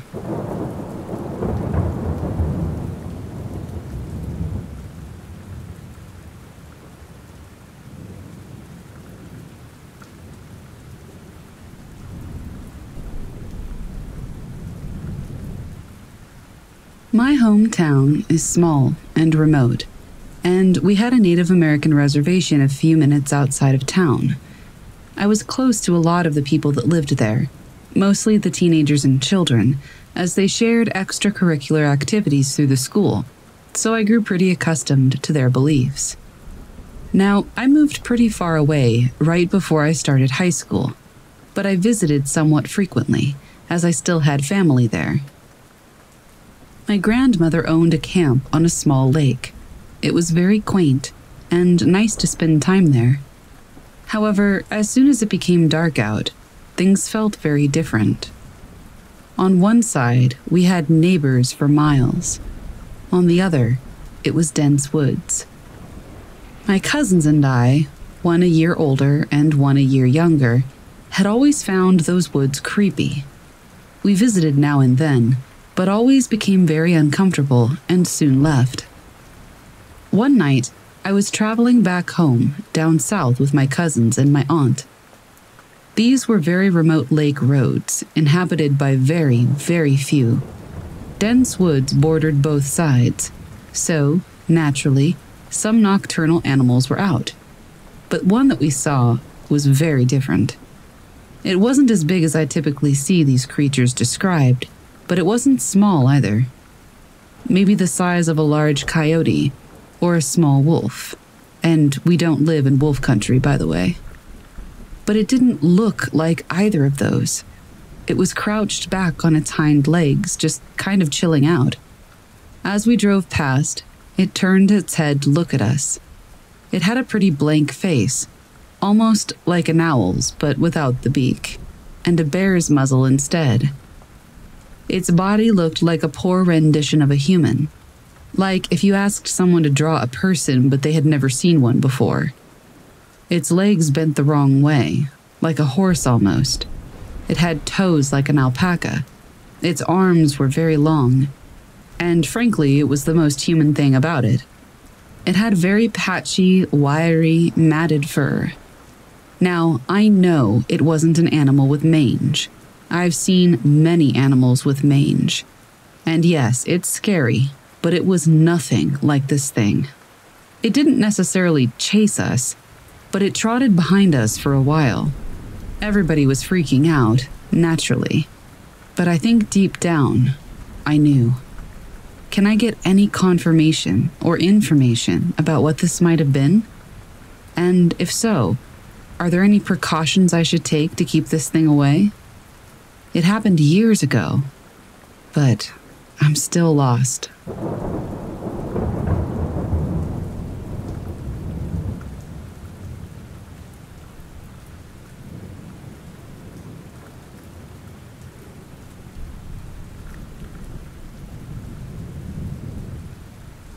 It was winter of 2017, around December.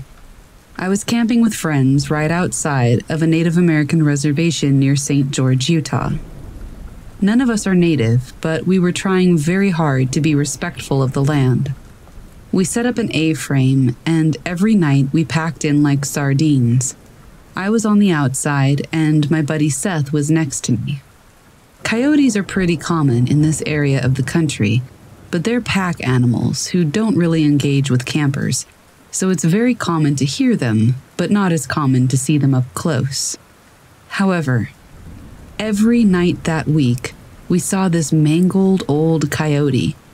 Gray hair, blistering skin, probably on the edge of death. It walked with a limp in its front left paw, kind of like a dog that gets a pebble stuck in their paw. Anyway, we went to bed one night and I was still on edge. Around 3:15, I woke up with a sharp pain in my ear. It ended up being a beetle burrowing in my ear, but that's not important. Anyway, I hit the side of my head, and I pressed my ear, and I was freaking out because it was this really acute pain that I had never felt before. I thought I was having an aneurysm or something. Anyway, I woke Seth up to have him shine a light in my ear. As soon as he woke up, he freaked out. Like, he was horrified. I was like, "What is it?" He reached above his head and gets a mirror, and he holds it up to me so that I could see behind myself.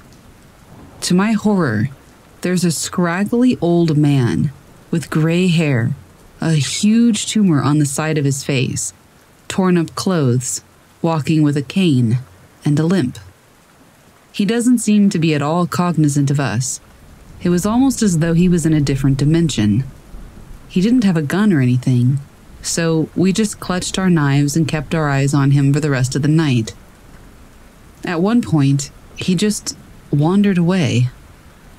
The next morning, the two other people with us said that they both had a dream that this kid, Chris, who wasn't with us, was tied to a tree, upside down, and a massive silver glowing elk slowly but surely gutted him alive with its horns. They said the four of us and a few other friends all sat nude around the tree, not drumming or chanting, but almost like we were sacrificing him. They both had exactly the same dream and were able to independently draw the same picture down to the order that we were all sitting in to the number of branches on the tree without consulting each other. We texted Chris when we left, and he said he'd been up all night, throwing up, completely inexplicably. I don't know if we saw a skinwalker or what, but that was the weirdest experience of my life.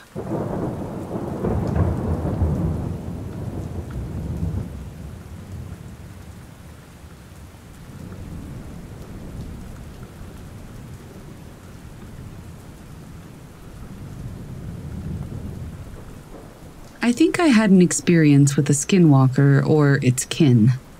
I wonder how far their territory ranges. I lived in Phoenix for a couple of years at the turn of the century. I had two friends who grew up in Globe, a guy and a girl. She wanted to do a spell to make it rain. We went to a place on the Salt River. I don't know what it was called, but it had a parking lot, a pavilion, a bathroom, and the river had concrete steps in it, like man-made rapids. The pavilion had a concrete dais in the middle of it, inlaid with a mosaic of a compass rose. We got there at about 9 p.m. or so, well after dark. Only 2 cars in the parking lot, and they were dusty. No other people. While we were doing our spell, which was minimal, all 3 of us standing quietly, concentrating around a candle and incense, I heard a noise. It was men and women laughing in unison, then 2 voices speaking very quickly, but I couldn't understand the words. And then a canine howl. My hair stood on end. We all jerked our heads toward the parking lot and stood stock still for a minute. But we didn't see anything or hear anything else, so we went back to concentrating. I didn't think the voices were weird in the moment. I figured the people that owned the cars had come back. I did think the howl was odd coupled with the voices, but I was thinking, cool, I got to hear a coyote. So after we finished the spell, we started wondering where the people were, and as we started talking, we realized that of the 3 of us, the girl had heard the speaking voices, the guy had heard the laughing, but I was the only one who had heard both. or the howl. When I told them what I'd heard, they both got really pale. Their whole demeanor changed to alarm, and they said, "We have to get out of here, right now." I said, "Okay, but I have to pee first." They were very upset by this, but the bathroom was right by us. I went, but they were banging on the door in total panic after I'd been in there 30 seconds. I thought they were being overly dramatic. So we made it to the car, and they're acting like we're in a horror movie. We left without further incident.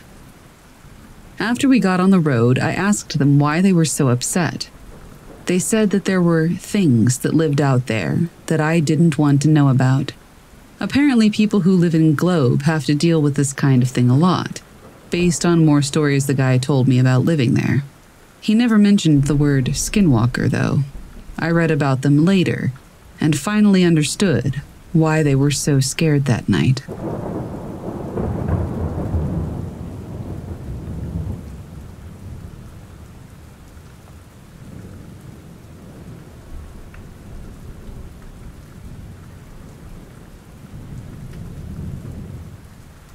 My grandmother on my mother's side has always been very superstitious, for lack of a better word.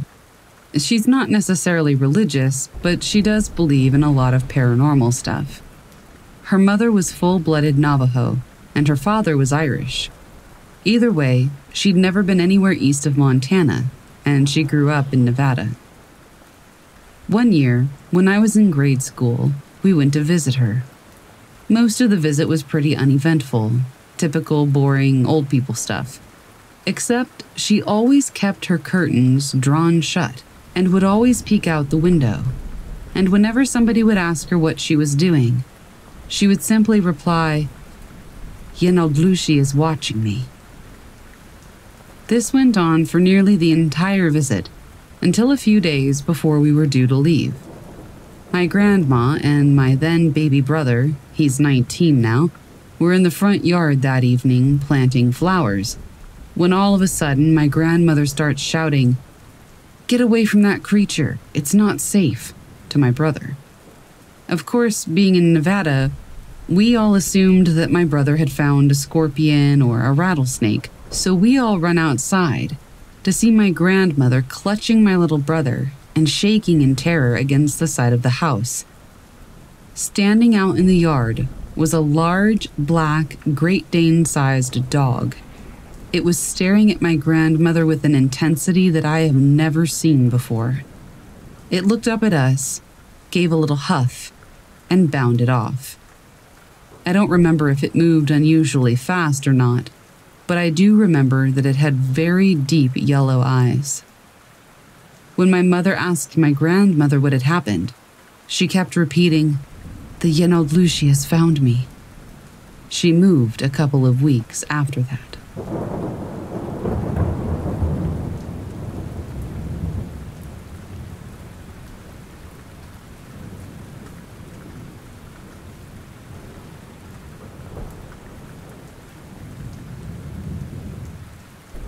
I guess this story is a little boring, but it just happened to me, so here you go. I was rock climbing with 2 other guys in Colorado and was belaying one of them when the 2 of us on the ground heard something weird. The commands we use to communicate that we are safe at the top of a route are, name of the guy on the ground, off belay, which prompts the belayer to unclip the rope from his belay device so the climber can pull slack out of the rope. The response to that command is, name of the guy at the top of the route, belay off. The climber was approximately 40 meters up on an about 50-meter route. I didn't know this at the time. The rope stopped moving, which isn't uncommon when someone is having a hard time with a move or is setting up an anchor, which is what we thought was going on. But then we heard it. A voice that sounded way closer to the ground, like close enough that we could have had a shouting conversation, and way farther left off route of where the climber should have been, said, my name, off belay. I looked at the other guy in our climbing party who was just as confused as I was. He said to me, "What the F was that?" and we discussed where the climber should be at this time and that we shouldn't be able to hear him that well. The rope still wasn't moving, but I decided to keep him on belay. I figured it would be best to keep him safe and just feed slack through my belay device in the event that it wasn't him. Turns out it wasn't. A few moments later, the rope starts moving again, later followed by a faint syllable-counted "my name" off belay that sounded way more like it should have. We didn't really think anything of it, but we had been traveling down the wall and hit a few routes without seeing anyone. We also had a friend just a few months ago that got burned in on a route when someone took him off belay when he wasn't safe. I remember seeing a video of a hiker or rancher or something walking down the road when he hears the voice of a woman calling him off the road. The guy stops to figure out what's going on, then just gets out of there because of how weird it was. I'm starting to wonder if there's a cryptid that can mimic the voice of a certain person. We're not entirely sure what happened, but we know two things. Number one, it's a really good idea that I didn't listen to that first voice. And second, it wasn't a person.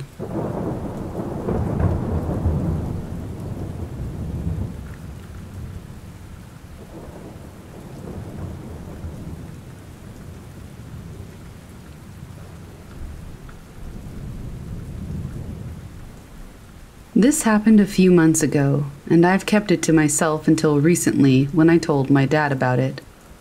I was with my brother, who we'll call John, and one of our old friends. We were walking back through a forest back to where we'd come from. Since I'm younger than both of them, they tend to annoy me a lot, but this time they were being really annoying, so I decided to walk ahead. I was about halfway between them and the exit to the forest when I heard things snapping on my left. I just brushed it off and kept walking, but then I started to hear a low mumbling noise, so I stopped and looked around. I asked if anyone was there, and I got no reply until about 30 to 40 seconds later. I heard what sounded like my brother saying, "Come here, I need your help." So I asked what was wrong while keeping my distance, because something about his voice sounded wrong. It was distorted. So I waited a few seconds, and then he said again, "Come here, I need your help," but in the exact same way as before. So I moved to the side, and that's when I see it. It was a deer, but it was on its back legs, and its body was rigid and twisted. The worst part was that its eyes were exactly the same as mine, like a human's. I didn't believe that it was a bad creature. It actually seemed quite friendly, but nonetheless I was scared. So I ran a mile back, and the whole time I could feel it behind me. When I got out of the forest, I fell to my knees and looked back to see it disappear behind some trees. But here's the weird thing. Ever since then, I've been having bad dreams. Not about being chased by it or anything. In the dreams, I am it. So I told my dad about this, and he didn't look surprised or confused at all. He told me of a similar event he had when he was young. To this day, I remember how it felt. That was the first time that I saw it, but I doubt it will be the last.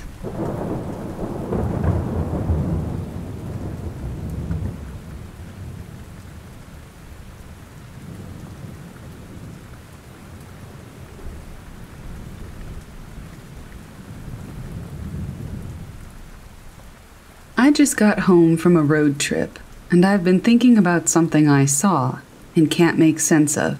Maybe some of you have also seen something like this. My wife and I were driving on Highway 97 south, near Mount Shasta, California. It was about midnight, and we were driving through a heavily wooded area without any street lamps.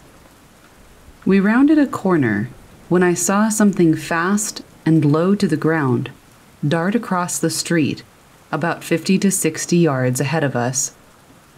I saw the glowing animal eyes and a body that was the size and shape of a big dog. We saw animals the whole road trip, and like usual, I asked my wife if she had seen it too, and she confirmed. The body wasn't 100% clear because of our headlights. They hadn't reached that section of the road yet. When we got to the exact point in the road where the animal had crossed, we looked to that side to see if there was anything there. All there was a man dressed in army fatigues walking down the road. He didn't look at us. He just kept walking. It was pitch black, and he didn't have any type of light with him. He was only illuminated by our headlights. We both got full-body chills when we saw him, because we were expecting to see an animal. I know that area has a magical and mystical history with a lot of unexplained sightings, but this is unlike anything I've ever experienced before. We were fully creeped out. I still can't make heads or tails of this, so I figured I'd tell you the story. Does anyone else have a story like this that happened to them?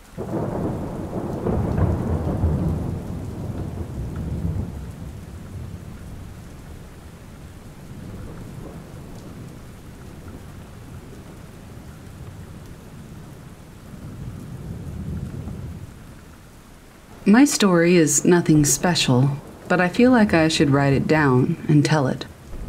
It was during the summer of 2017, when my family had gone on vacation to California. We were at the end of our trip, in which we'd been driving from San Francisco to Los Angeles to catch our plane back home. We had just finished seeing John Steinbeck's family home in Salinas earlier, and we were heading back to Los Angeles. I remember us passing the golden valleys where several wineries dotted the landscape. The sun was beginning to descend, as it was sometime in the mid-afternoon, possibly around 4 or 5. We were all packed into a rental van, with most of my family members being asleep save for my dad, who was driving, my grandmother, who sat in the front with him, and myself, who was sitting in the right side of the back. As we were coming around a bend in the road, our backs to the wineries, I suddenly heard my dad say, "What is that?" Being in the back, I could only peek at his side of the van, but I definitely could make out a dark figure crossing from the left side of the road. Reasoning that I would see it in just a few seconds, I quickly darted to my side, where surely I would see whatever or whoever it was come into view. As we got closer, I saw the figure suddenly change posture from upright to walking on all fours before disappearing behind the hill we were coming around. I attempted to see if I could see it behind the hill, but to my surprise, there was nothing there. There was nowhere for it to hide, considering it was man-sized, so I was dumbfounded. My dad and I were both confused. As he was paying attention to the road, he had only seen it upright. My grandmother was more than likely zoned out, as despite being in the front, she failed to see anything. Both my dad and I believe in the paranormal, and while he believed it was a Sasquatch, I believe it could have been a skinwalker or something similar. So far, it's the only instance of the paranormal I've come across in my life, but I still think about what that might have been to this day.